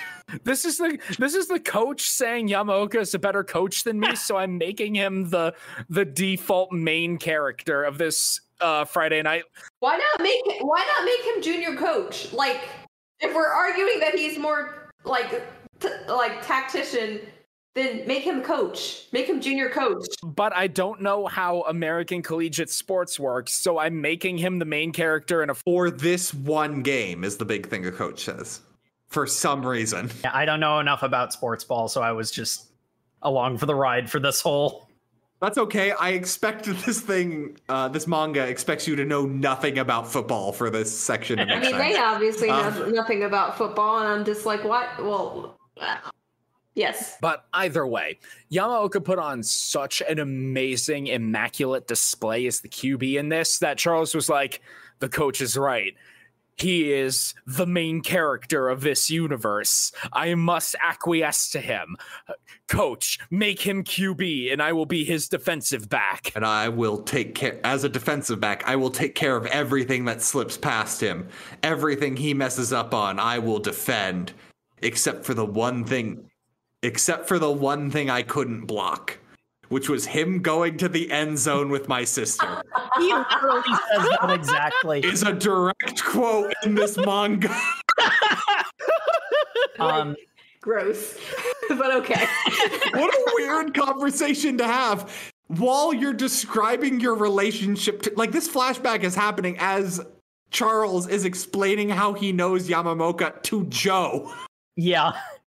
I mean, it had to be obvious. I mean, that's his brother-in-law. They went to college together. Come on. Like, what were you expecting? In a ridiculously bougie law office. Like, this isn't a law office. It's Pitbull's penthouse. It's essentially just a bunch of football bros who happen to be born into nepotism, so they're where they are in their lives. They're still football bros. So, in all fairness, Charles does begin his interview with Joe with going like, I know all the good and bad things about Kenneth Yamamoto.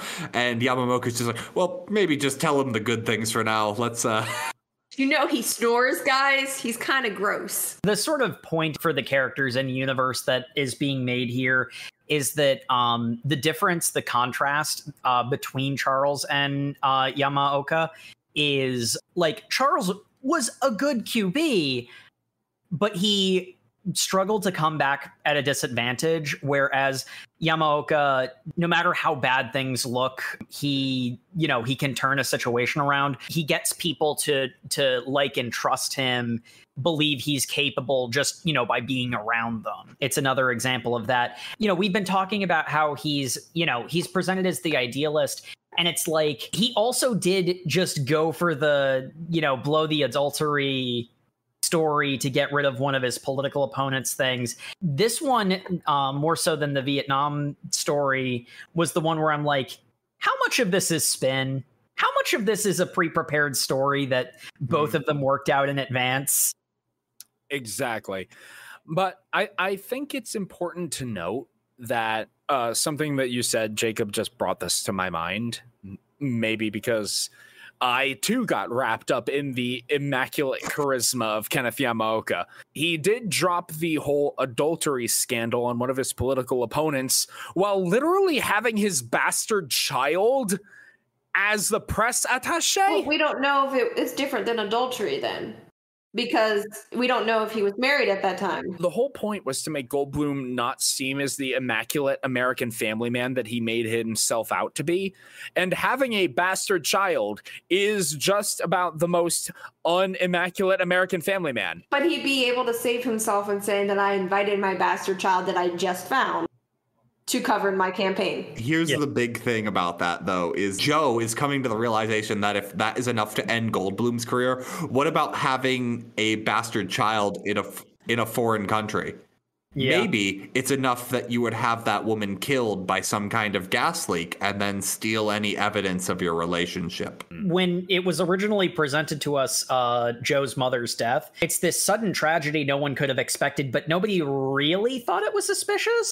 Like, you'd be paranoid to think it was suspicious, but then the photo was missing, and now all of this. Like, the big thing that is running around in the background for Joe is that the photo was stolen, and it sure is convenient that his mother died right before his father, who doesn't want anyone to know he exists, which was very much established when he was introduced to the Hampton family as his press secretary, covering the campaign. Which is like, why at that point even really bring up the fact that is his, like, he acknowledges there's a relationship there, but he's still technically correct in introducing him as his press secretary. Yes, he is his son that he's hired as his press secretary. Everyone's equal, remember? I've got some theories. We'll save that for the discussion, but we do end on a very exceedingly important panel. Patricia, boom, Yamaoka's wife, boom,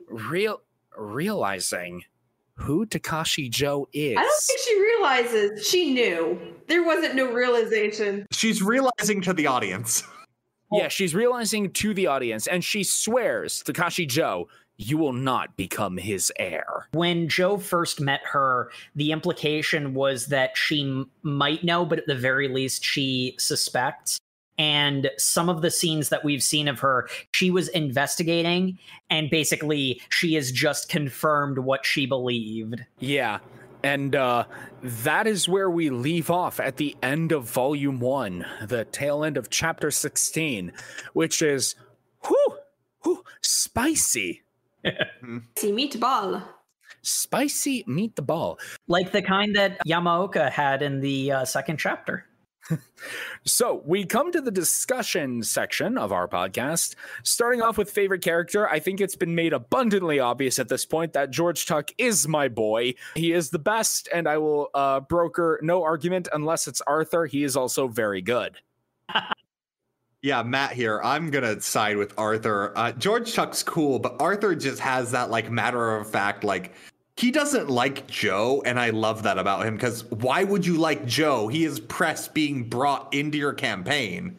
Yeah. Like, he is hostile to him at all sides, and I just love Arthur. Arthur is the kind of guy that would punch me in the face as soon as I met him, and I would still respect him for it. Well, that's the thing. The really nice thing about Arthur is that he's very matter-of-fact hostile towards Joe. He's never really a jerk. It's not really personal either. It's just kind of like he just understands the positioning of it. It's not really personal per se, I don't even think. Yeah. He understands that the press are vultures and you need to hit them with a stick. No, Matt, they're scorps. Oh, they are scorps. That's right. We've got to integrate that into our vocabulary. Scorps. Scorps is the most hilarious, like, fake American slang I've ever heard. I will be sure to tell the rest of my friends in the newsroom when I go back to work. Way to go, Scorp. As I said at the top of this episode, I look forward to be called that the rest of my life by these three. Favorite character for me is sort of an interesting one. This is another one where I didn't really feel a particularly strong attachment to any one of the characters. While we were discussing it, I think I came to more of an appreciation of how Noah is definitely the antagonist of this story, but he's not really a villain. And I really appreciated that. So I feel like Noah would probably be my favorite character if you twisted my arm. But like, you know, obviously Tuck has his absolutely spectacular moments. Arthur's great. And honestly, you know, like the Joe and Yamaoka are also really great characters too. Nobody really like wholeheartedly stood out for me personally as a favorite character. Tuck does have the benefit is there is a panel of him wearing a ball cap that has an American flag on it and says United States. Yeah. Wow. I love Tuck. Okay, I don't know what it is, but everything about his character design makes me love him. Because you see him as you in 30 years. If only I had Tuck's drive. If I had the level of drive. It's not just drive, it's also just connections. Because damn, he can snap his the fingers. willingness to commit large scale treason. Yes. The drive, the connection, the lack of morality. If I had that at the level of Tuck, man alive, I'd be the greatest reporter in America. But no, I do not possess any of that, so I can only look up to him. Need to gain his magic powers. Yep. Yeah, I need to be chosen by Jupiter and become a sidereal of secrets. Jay, you got a favorite character? I do. I have to say that Joe is my favorite character just because he comes into this, you know, from a point of grief and mourning.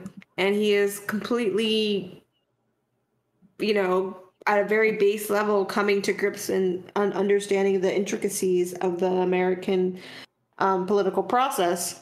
And also navigating his own, you know, process of like what his family ties are.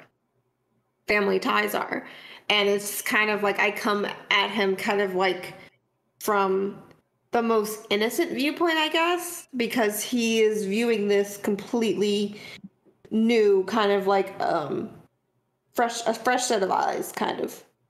And what I really gained from this past reading was it was just kind of refreshing to kind of see an outsider's viewpoint of the political process that, you know, is something that I encounter on a daily basis. I mean, that kind of dives into our next question.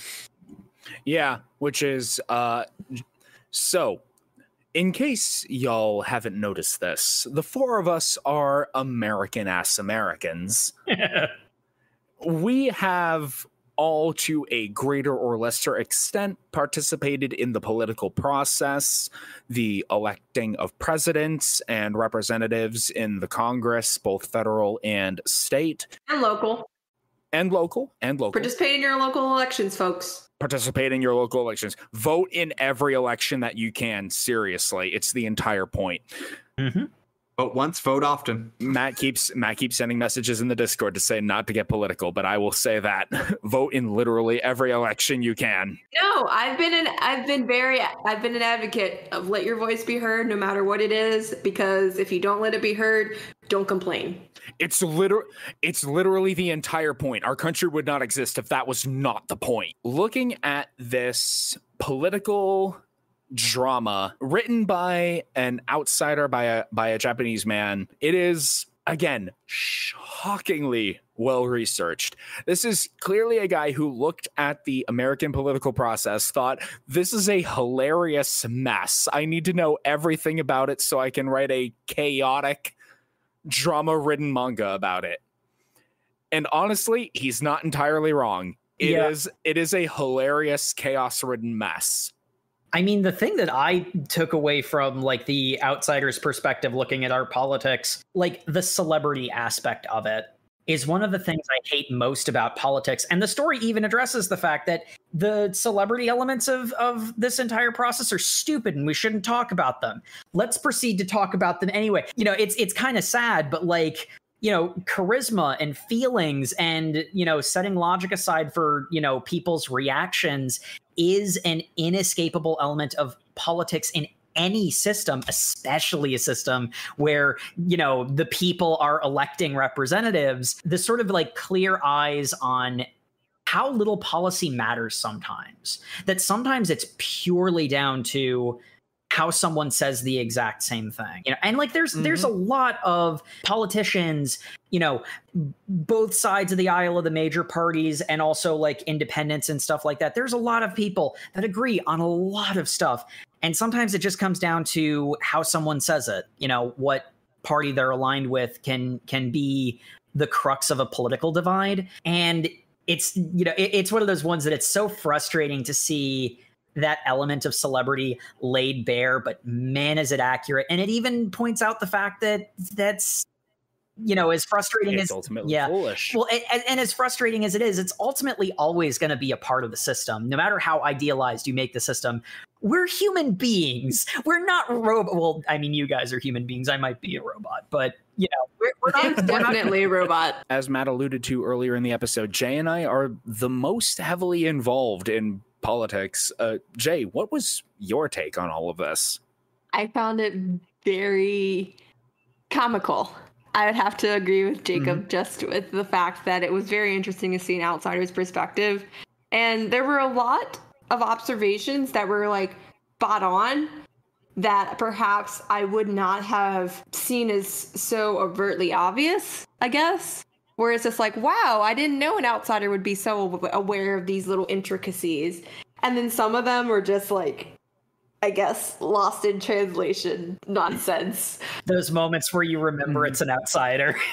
Yeah, but it was pretty close for an outsider's point of view, and it was very comical. I got a great amount of amusement. All right, Matt, what did you think? So yeah, I'm not gonna retread any ground everyone else has gone over, but like it's spot on for how it like portrays the American political process, with the added comedy of just like the slight missteps of like understanding cultural norms to the point of it seems like parody in cases. And that's just a level of like hilarity that I just love. Like they all got on the plane to eat burgers because that's what you do. It's an unintended level of cultural commentary by sheer happenstance was on the nose. And hilarious. Yeah. And hilarious for that. So the only other thing I mentioned earlier that I had a plot prediction. Does anyone else have any ideas where this story might go? Because there was one thing I wanted to mention. So I'll go off on mine because mine's probably not based in a lot. I'm wondering how close they're going to play the thing about Yamamoka had Joe's mother killed. Because her death does not seem like an accident, especially because of the fact that photo is missing. Yeah. Well, also the fact that there's no recollection of her, like the fact that, you know, it was just too much of a freak accident because we don't know the standard health safety standards of the shop that she was working in, for instance.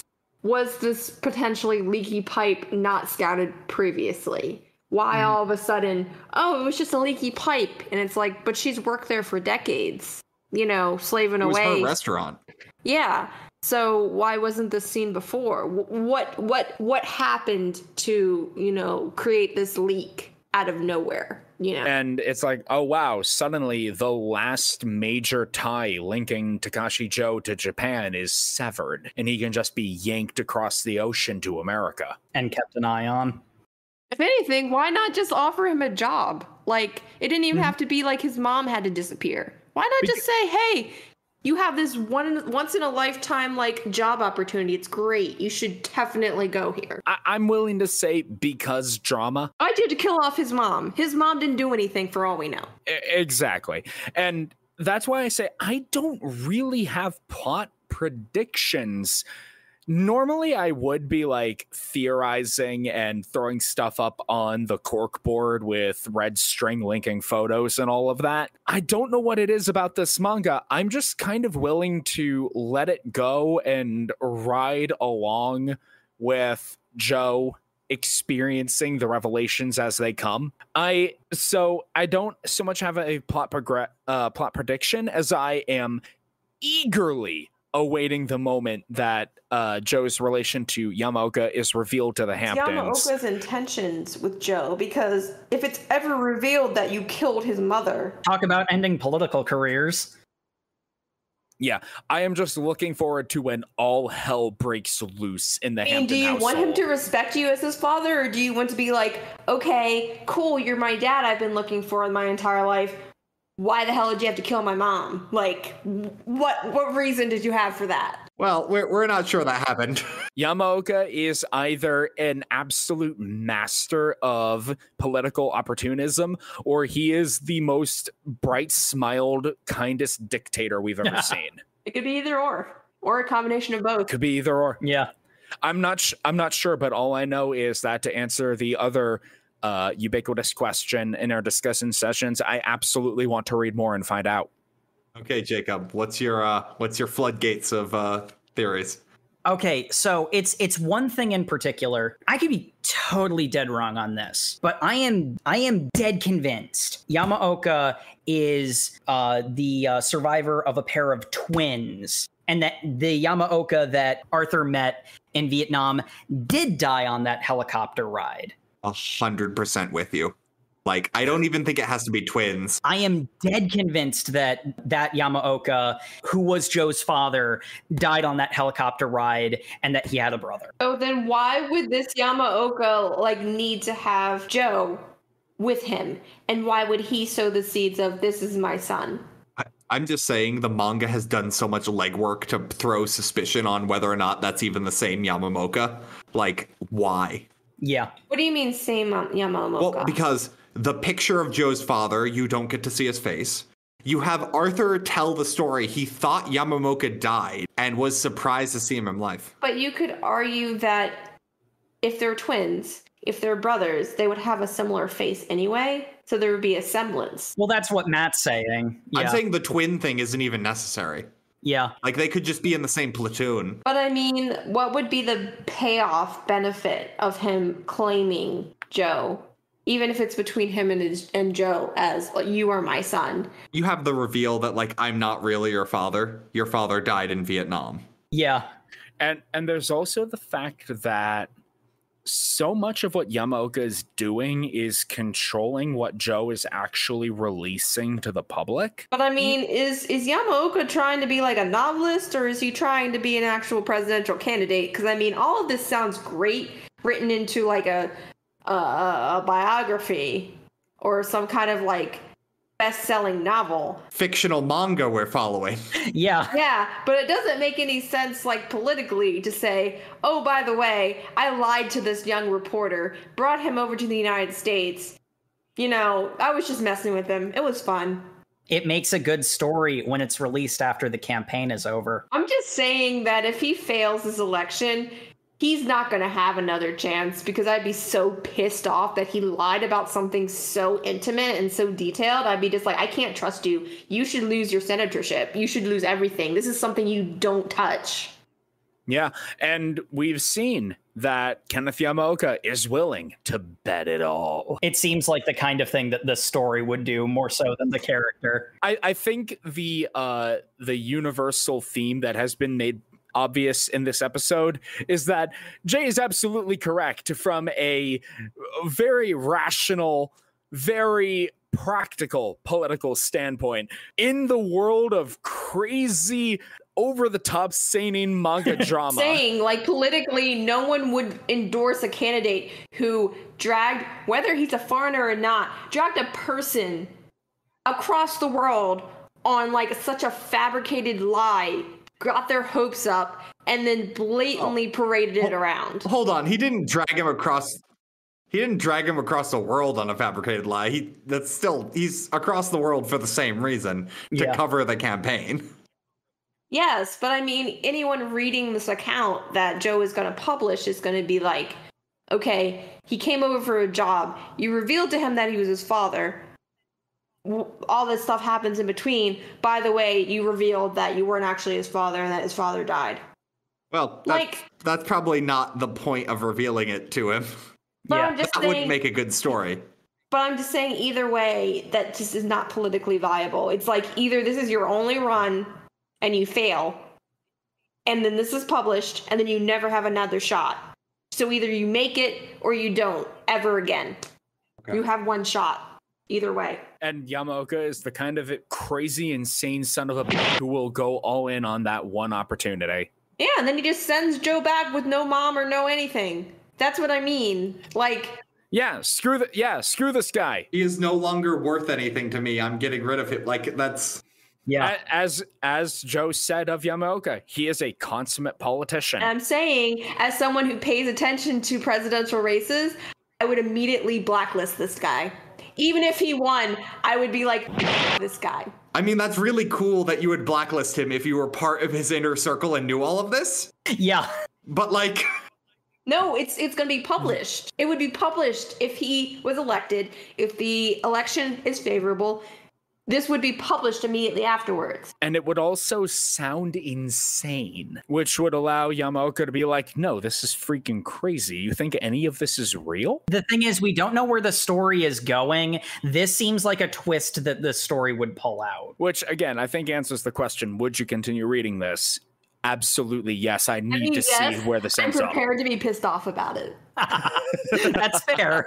I definitely continue reading. It was a surprisingly popcorny read for a political drama. I was kind of surprised about that. I breezed through it, and it was honestly really a fun read. So yeah, no, Matt here. I definitely continue reading. This was well written. Like, for as deep a, like, they humanize a lot of like the really like complicated political stuff. And like it's very easy to read.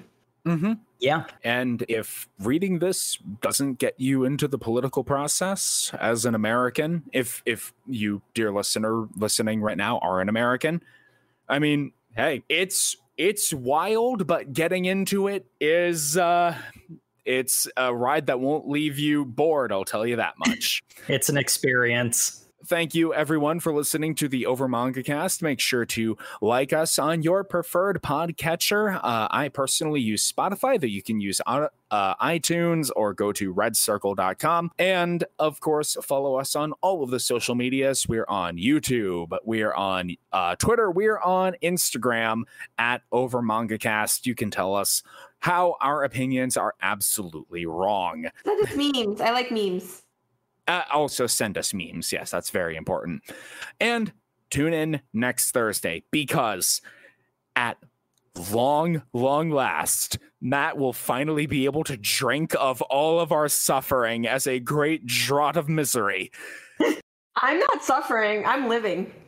Because we are finishing Chainsaw Man. Chainsaw Man is life. I love this. I'm so glad. I'm so hyped. Chapter 71 to 97 next Thursday. Get ready for screaming.